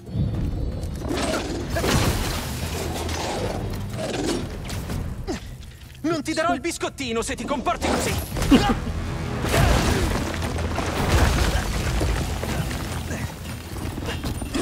Buono, cane migio, robot!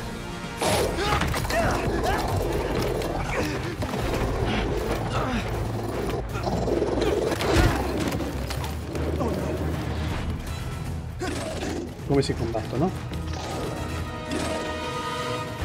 Quei denti non scherzano!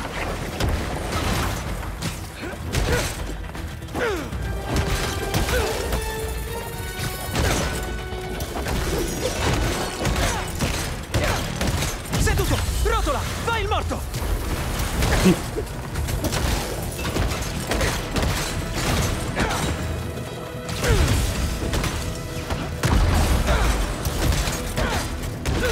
Finalmente! Mi chiedevo quando sarebbe arrivata la protezione animali!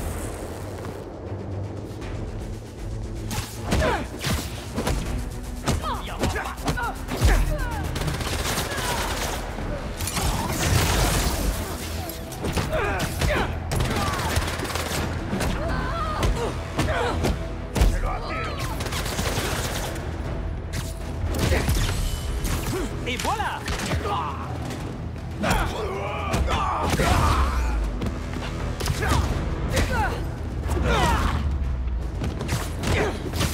Già che ci siamo, una domanda. A chi dà la caccia, Kraven? Potrei aiutarlo.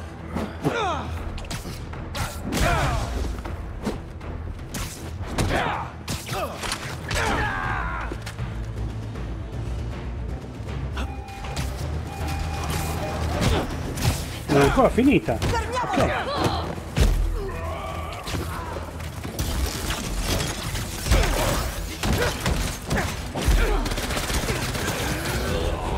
Sarebbe più facile per tutti se qualcuno mi dicesse cosa sta succedendo. Kraven va a caccia di ciò che l'uomo teme lui. Non ti serve sapere altro. Quindi cosa caccia? Il fallimento? L'intimità? I pagliacci? I pagliacci, vero? Oh, era ora! Restate fermi!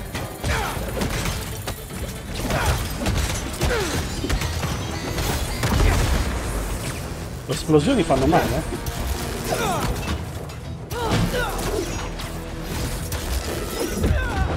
No. Sono loro che fanno male.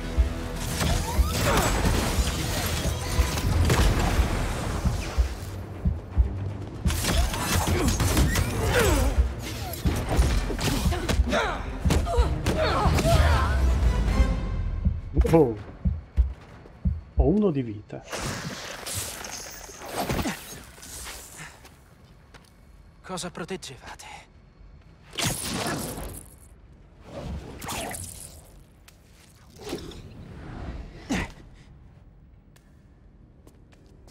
Scorpion, Martin Lee, Black Cat. Questo Kraven sta mettendo insieme una bella squadra. Una gabbia?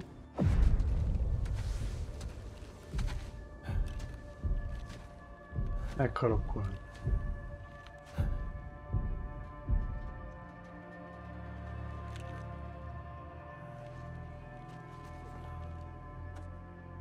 Il veleno.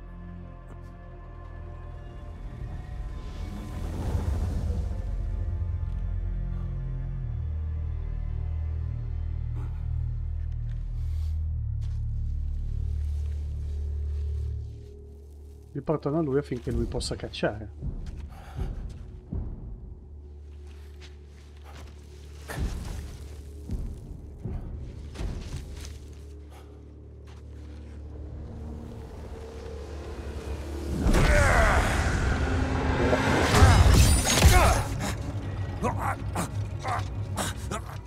Fa buon viaggio.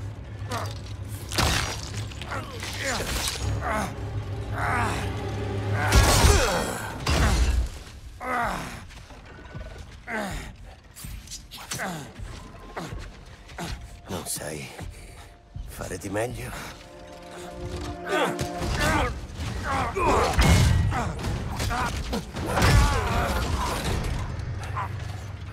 Ti definivano un killer. Immagina la mia delusione.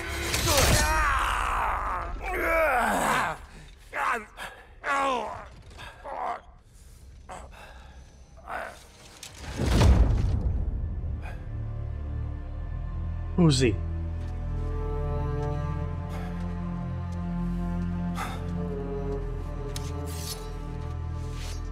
Com'è che lui è immune al veleno?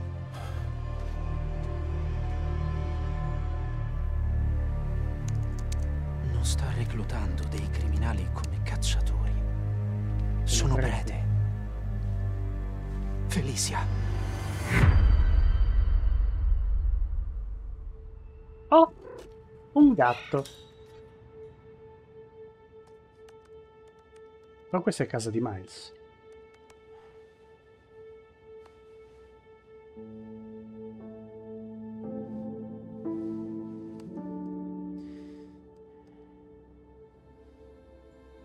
Mister Negativo in libertà.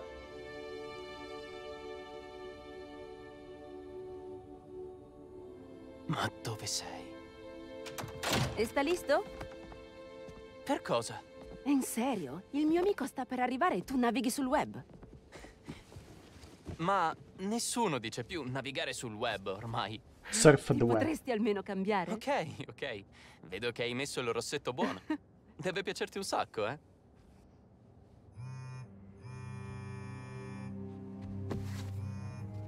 Miles.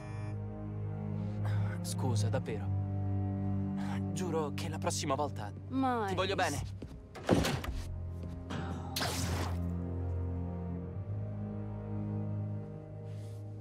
Vabbè, è ovvio.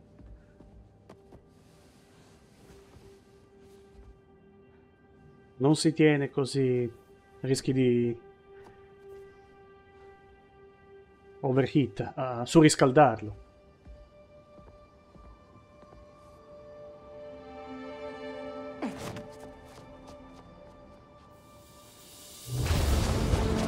Eccolo qua, va che bello. Ehi, ho trovato una base di quei pirati da safari, o cacciatori come si fanno chiamare. Ho anche scoperto che il loro capo si chiama Kraven. Ha ucciso Scorpion e vuole fare lo stesso con altri supercriminali. Aspetta, cosa? Vuoi Vuoi dire che Martin Lee? Non lo so, ma la lista è lunga. Ecco chi era l'agente da cui Marco cercava di metterci in guardia. Gli stavano dando la caccia. Impossibile. E c'è anche Felicia sulla lista. Black Cat, la tua ex. Proprio così. Non mi darebbe mai retta se le dicessi che è in pericolo. Ma forse ascolterà qualcuno che non conosce. Se MJ ti mandasse qualche indirizzo, ti andrebbe di portarti avanti col lavoro? Certo. Grazie, davvero. Devo riordinare le idee ora, ma chiamami se scopri qualcosa. E troveremo Martin Lee, Miles. Te lo prometto. Dovrei avere un po' di tempo prima che MJ mi chiami. Ronda nel quartiere? Ma che bello, ragazzi, è il tramonto. Adesso, ripari dei cacciatori sono nuove missioni secondarie.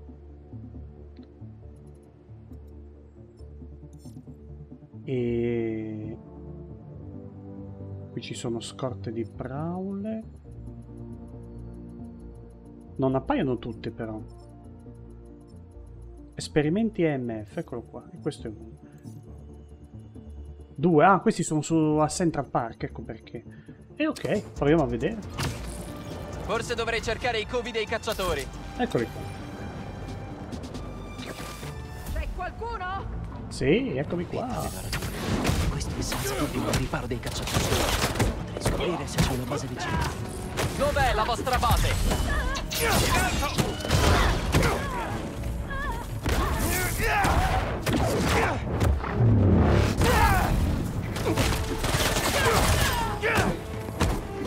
Addosso!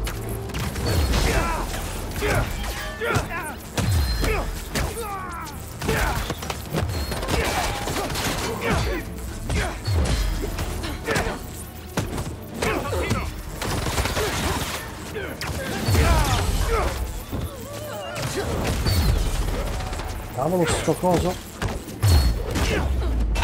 E stai. Con i pulsi elettromagnetici non mi fa usare le abilità.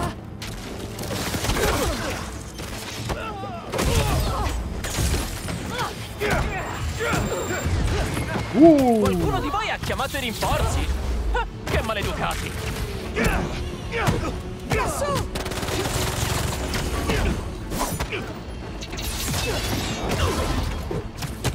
Cecchino. Wow.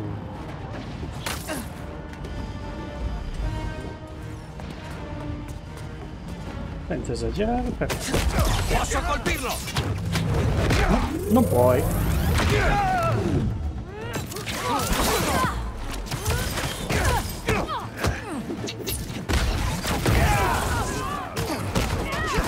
Resta in volo! Portatelo a terra! Via!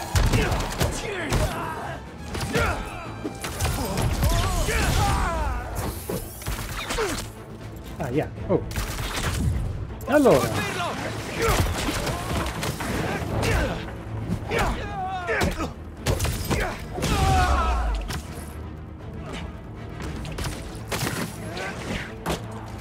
Dov'è? Dove sono? Qui? Ah, guarda te.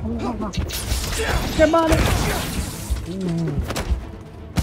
Fatto il ferri all'ultimissimo.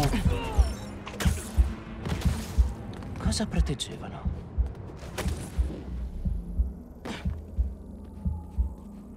Un po' malino. Guardate il costume rovinato. Raccontami una storia. La mappa di una base. Vediamo se riesco a scoprire cosa mi aspetta. Che devo fare? Selezionare. Oh! C'è un tesorino da Se trovare. metto fuori uso il relè, niente rinforzi per loro. Ottimo. Quindi hai già controllato 2 ripari ad Harlem, eh? Meglio esplorare gli altri ripari. Potrebbero portarmi a una base. Ok. Ehi, Miles. Ho gli indirizzi di cui parlava Pete per i rifugi di Black Hat. Sono già diretto al primo. Grazie per esserti offerto di aiutarci. Peter si fa abbindolare facilmente da Felicia. So che devi lavorare al tuo saggio. Nessun problema. Spider-Man è sempre pronto. Vedo che siamo dei maghi a bilanciare lavoro e vita privata. Io sto impazzendo per finire il pezzo sui cacciatori e salvare il mio lavoro. Ma voi, dopo quanto è successo a Scorpion, quelli è ancora libero. Non riesco a non pensare a lui, MJ. Non devi lasciare che questo ti consumi. Cerca di concentrarti su questa faccenda. Non solo! Quando ho affrontato Martin Lee, ho ottenuto dei nuovi poteri. Sono strani e molto blu. Beh, non sono un'esperta di poteri da ragno, ma magari è per lo stress. Ne hai passate tante ultimamente. Ricorda, non sei solo. Anch'io e Pete stiamo cercando di venire a patti con la situazione. Una cosa alla volta. Lo troveremo. Lo so, Grazie, MJ. Miles, stai attento a Felicia. Non fidarti di lei, qualsiasi cosa dica. Informala dei cacciatori e convincila a lasciare la città. Ricevuto. Ti avviso quando arrivo. Allora, la missione primaria è ovviamente andare da Felicia, però voglio trovare sto nonno. Di là.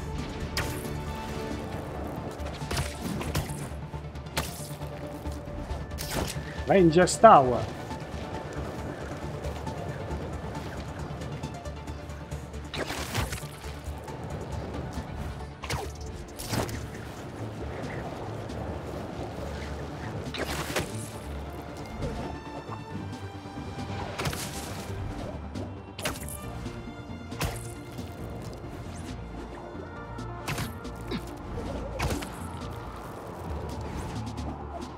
Lontanuccio, e andiamo. Percorriamo la baia di questo modo. Guarda come si accende.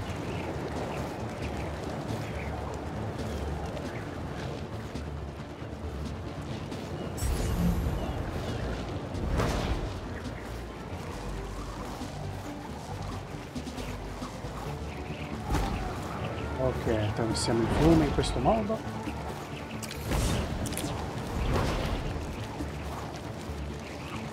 No, crimine no. Dobbiamo trovare il nonno. Una barricata! Ah, ci tornerò più tardi.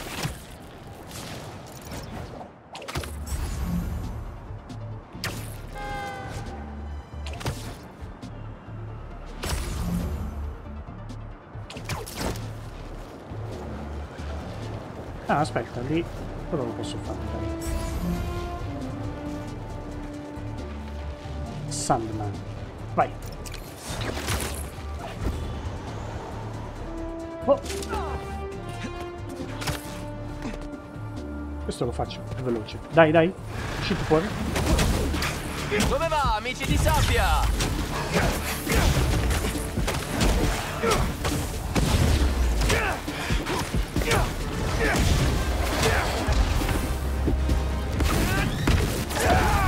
Questi tizi non mollano.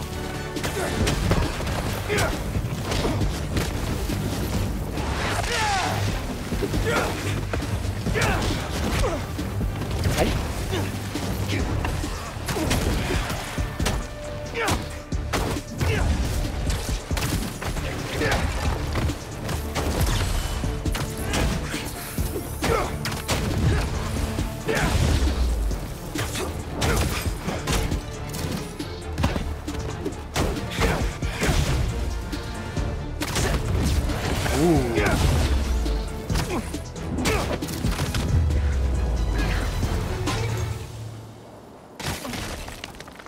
Andiamo a riscuotere il cristallo di sabbia.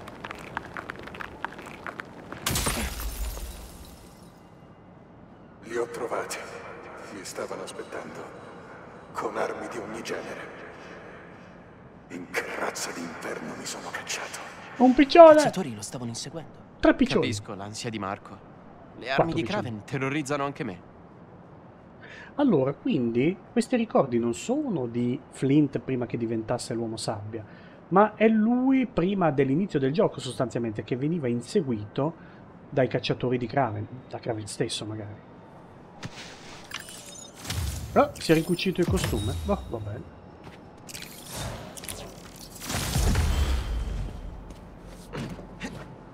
Il nonno! Il nonno!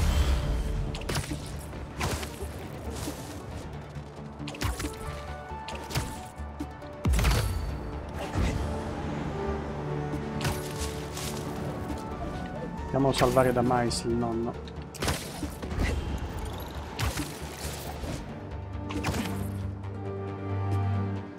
Non dovrebbe essere una missione troppo lunga. Facciamo rapidamente. E poi interrompiamo.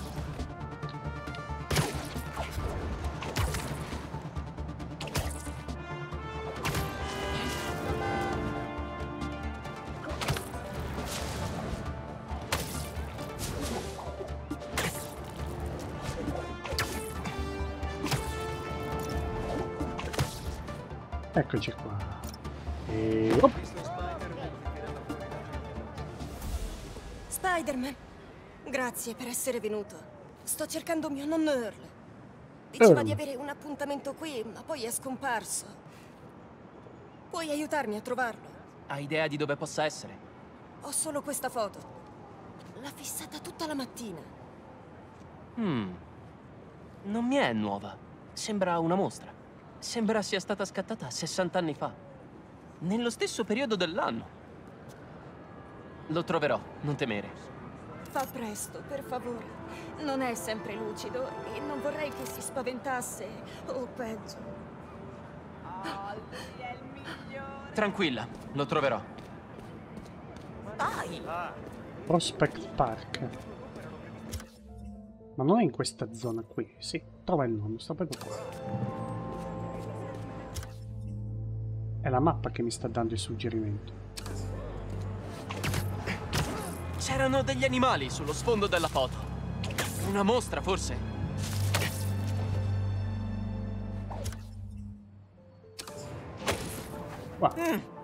Niente, nonno.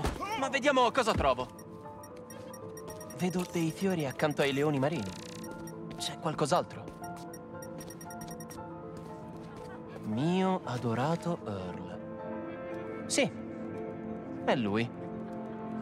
Oggi splende il sole, ci sono circa 30 gradi, cielo azzurro è meravigliosamente terso, ho fatto una passeggiata ai giardini botanici lungo lo stesso tragitto di quando eravamo giovani e innamorati. Mi è scappato un sorriso ripensando a quando tu fossi agitato, avevi le mani talmente sudate che temevo di vederti svenire. Eri proprio carino, beh ormai sarai stanco di sentirmi ripetere questa storia, non faccio che pensare a quella camminata, darei qualunque cosa per tornare a quel momento, il sole sembra meno radioso senza di te, ma se chiudo gli occhi il tuo calore mi fa sentire come se ti avessi accanto. Oh, non preoccuparti, pensa solo all'enorme abbraccio che ti darò quando tornerai a casa. Ti amo ogni istante di più. Billy è un uomo, no? Billy con la E è una donna. Ehi, non ho ancora trovato tuo nonno. Ma c'era un messaggio per lui. Cita un giardino botanico. I miei nonni adoravano passeggiare ai giardini botanici nel weekend. Deve essere lì per forza. Del segnalino. Andiamo.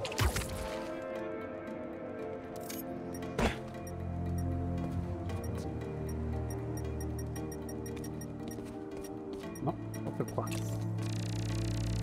Sull'inalatore c'è il nome del nonno. Deve essere vicino. Se riuscissi a capire cosa contiene l'inalatore, potrei creare una scia che mi porti dal nonno. Vai.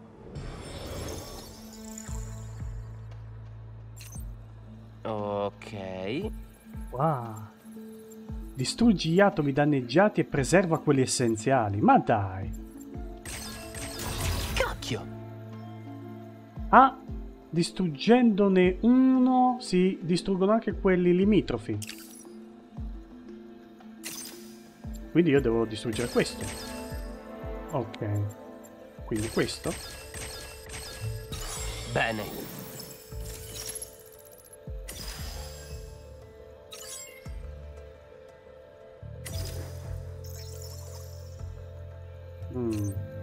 Vediamo qui. Volta a eliminare gli atomi neutri è il modo più sicuro per rimuovere quelli danneggiati. Così. Vabbè. Si basa sul fatto che distruggi quello e i limitrofi, capito? Dai. Un altro? Wow. Wow.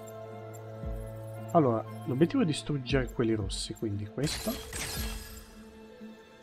Ho sbagliato. Ho sbagliato. Questo devo distruggere. Questo.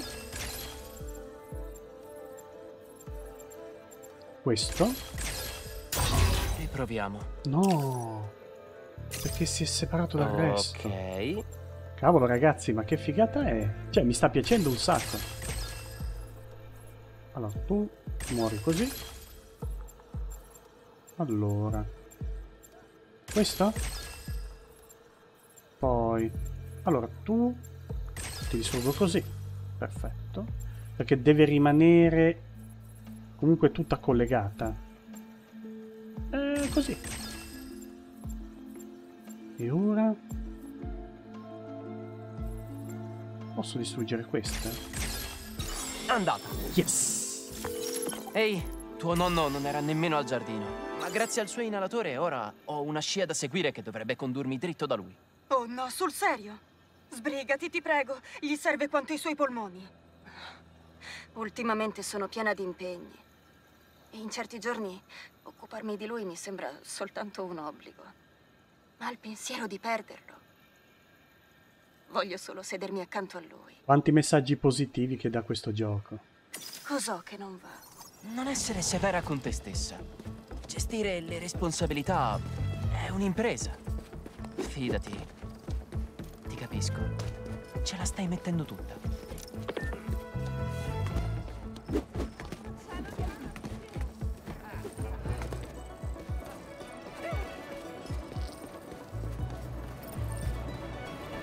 Sono in ritardo.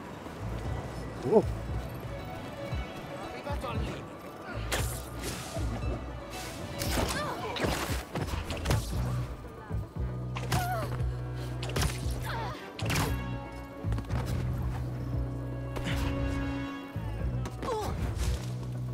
A questo punto aprite un'agenzia di investigazione, dai. Investigazione privata.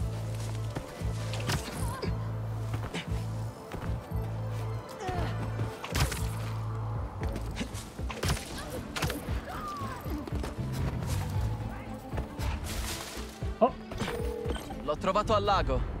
Starò qui finché non arrivi. Davvero? Vengo subito. Non ti muovere. Ehi là, signore. Spider-Man? Nonno Erle. Qualunque sia l'accusa, sono innocente. Sua nipote la sta cercando, signore. Mia nipote? Ah. Vabbè, dille che torno tra un minuto. Qui è dove ho chiesto a mia moglie di sposarmi. Proprio qui. Cavolo, ci fa sfigurare tutti. Come gliel'ha chiesto? Beh, prima siamo stati allo zoo. Non ho mai conosciuto nessuno che amasse gli animali quanto lei. Oh, ero terrorizzato.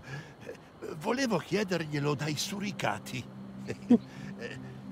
Diceva che mi somigliano, ma avevo troppa paura. Non capivo più niente. Uscimmo dallo zoo per fare 2 passi e finimmo qui. Lei... dovevi vederla. Era perfetta, ma un po' goffa. Stava per cascare nello stagno di faccia. Sei mai stato innamorato? Ah, beh... forse? Oh, è bellissimo. Non c'è niente di meglio. Posso dirti una cosa, Spider-Man? Non mi resta molto. La cosa mi spaventa. Pensavo di essere pronto, ma nulla ti prepara. Niente. Ma sai, quando sono qui, sento che c'è anche lei. Mi sembra di rivivere la scena. Io, tutto sudato e nervoso, che la fisso negli occhi e mi sento a casa. Ero agitatissimo quel giorno, Spider-Man. Stavo per rinunciare. Poi il tempo è volato. E ora non c'è più. Mi spiace. Hai detto che mia nipote mi cercava. Sì, torniamo da lei. Dovevo immaginare che fossi qui. Scusa se ti ho perso di vista. Che tristezza. Oh, sono stato io ad allontanarmi, ma Spider-Man si è preso cura di me. Sai, gli ho parlato di tua nonna. L'inalatore. Sì. Lei adorava questo posto. Venivamo qui tutti i fine settimana per dar da mangiare agli altri.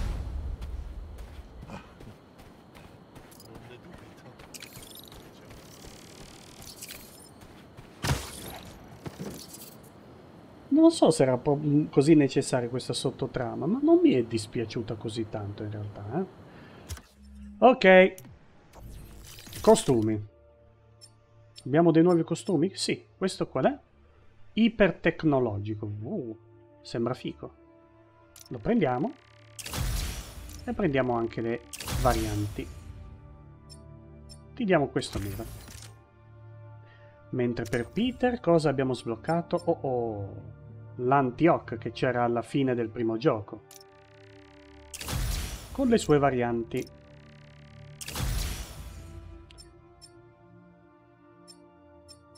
Mamma mia, questo bianchissimo fa quasi impressione. No. Vogliamo che Peter indossi questo perché è troppo bello. Tecnologia costumi. Allora, riusciamo a prendere un potenziamento a mobilità? No, in realtà possiamo sceglierli tutti. Qui abbiamo già i primi due, quindi aumentiamo di 1 l'energia. Cosa facciamo? Ripristina una minima parte di energia eseguendo una schivata perfetta, non male. Ripristina una minima parte di energia a ogni deviazione riuscita. Parry. Col parry non mi sento sicuro, sapete? Meglio questa. E posso sceglierla in qualsiasi momento. Ottimo! Bello! Per i danni. Incrementa i danni inflitti ai nemici in volo. Deviare un attacco. Ricarica parzialmente le tecniche. Per ora mettiamo questa. Poi basta? Per ora sì. Gadget ancora nulla. Magari la prossima volta cominciamo da qui. Abilità. Abbiamo 3 punti abilità. Peter, possiamo andare o qui. Spider corsa tela express. La spider corsa intrappola nella tela i primi 3 nemici completi, non è male. La spider scossa scatena un sovraccarico di elettricità che si trasferisce ad altri nemici. Sono entrambi belli in realtà, Costa 2 punti abilità. Questi però li neutralizza istantaneamente, dai. Va bene questa. E per Miles non riusciamo a prendere questo. Sì, invece, costa 1 punto. Salto Venom, maestria. Se usi salto Venom su un singolo bersaglio, la ricarica d'abilità inizia dal 50%. Te la fa proprio usare, cioè ti convince ad usarla.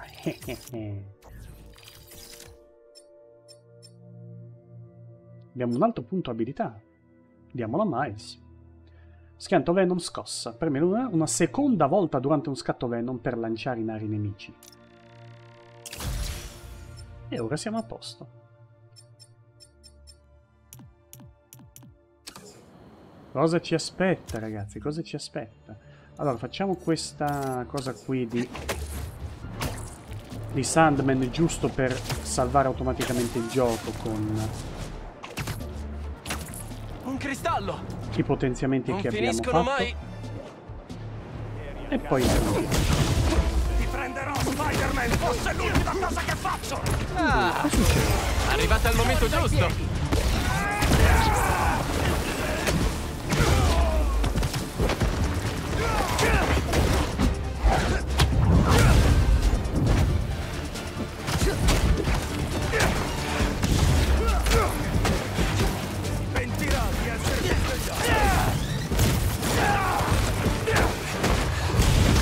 Mi serve il cristallo!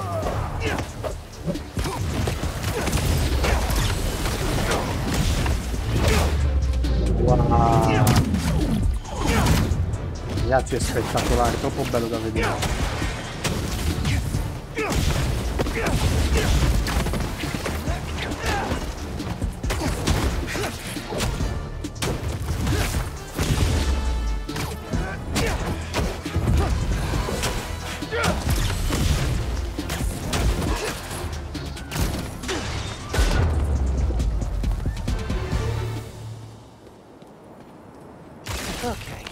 Vediamo cosa abbiamo qui. Mi stanno circondando. Perché non sono rimasto a casa con te, Kimmy? Potevo aiutarti con i compiti e preparare l'unico piatto che so fare. Ma Kimmy è la figlia. Marco è finito nella loro trappola. Ma Kimmy è sua figlia. Non ne avevo idea. Io invece sapevo che aveva Ho una degli figlia. aggiornamenti su Marco. Sta migliorando. È sempre più lucido. Ha ripreso a mangiare. I dottori sono fiduciosi. Bel lavoro. Quindi quando abbiamo catturato stava proprio male. Ok, dai. Diciamo che può andare bene così.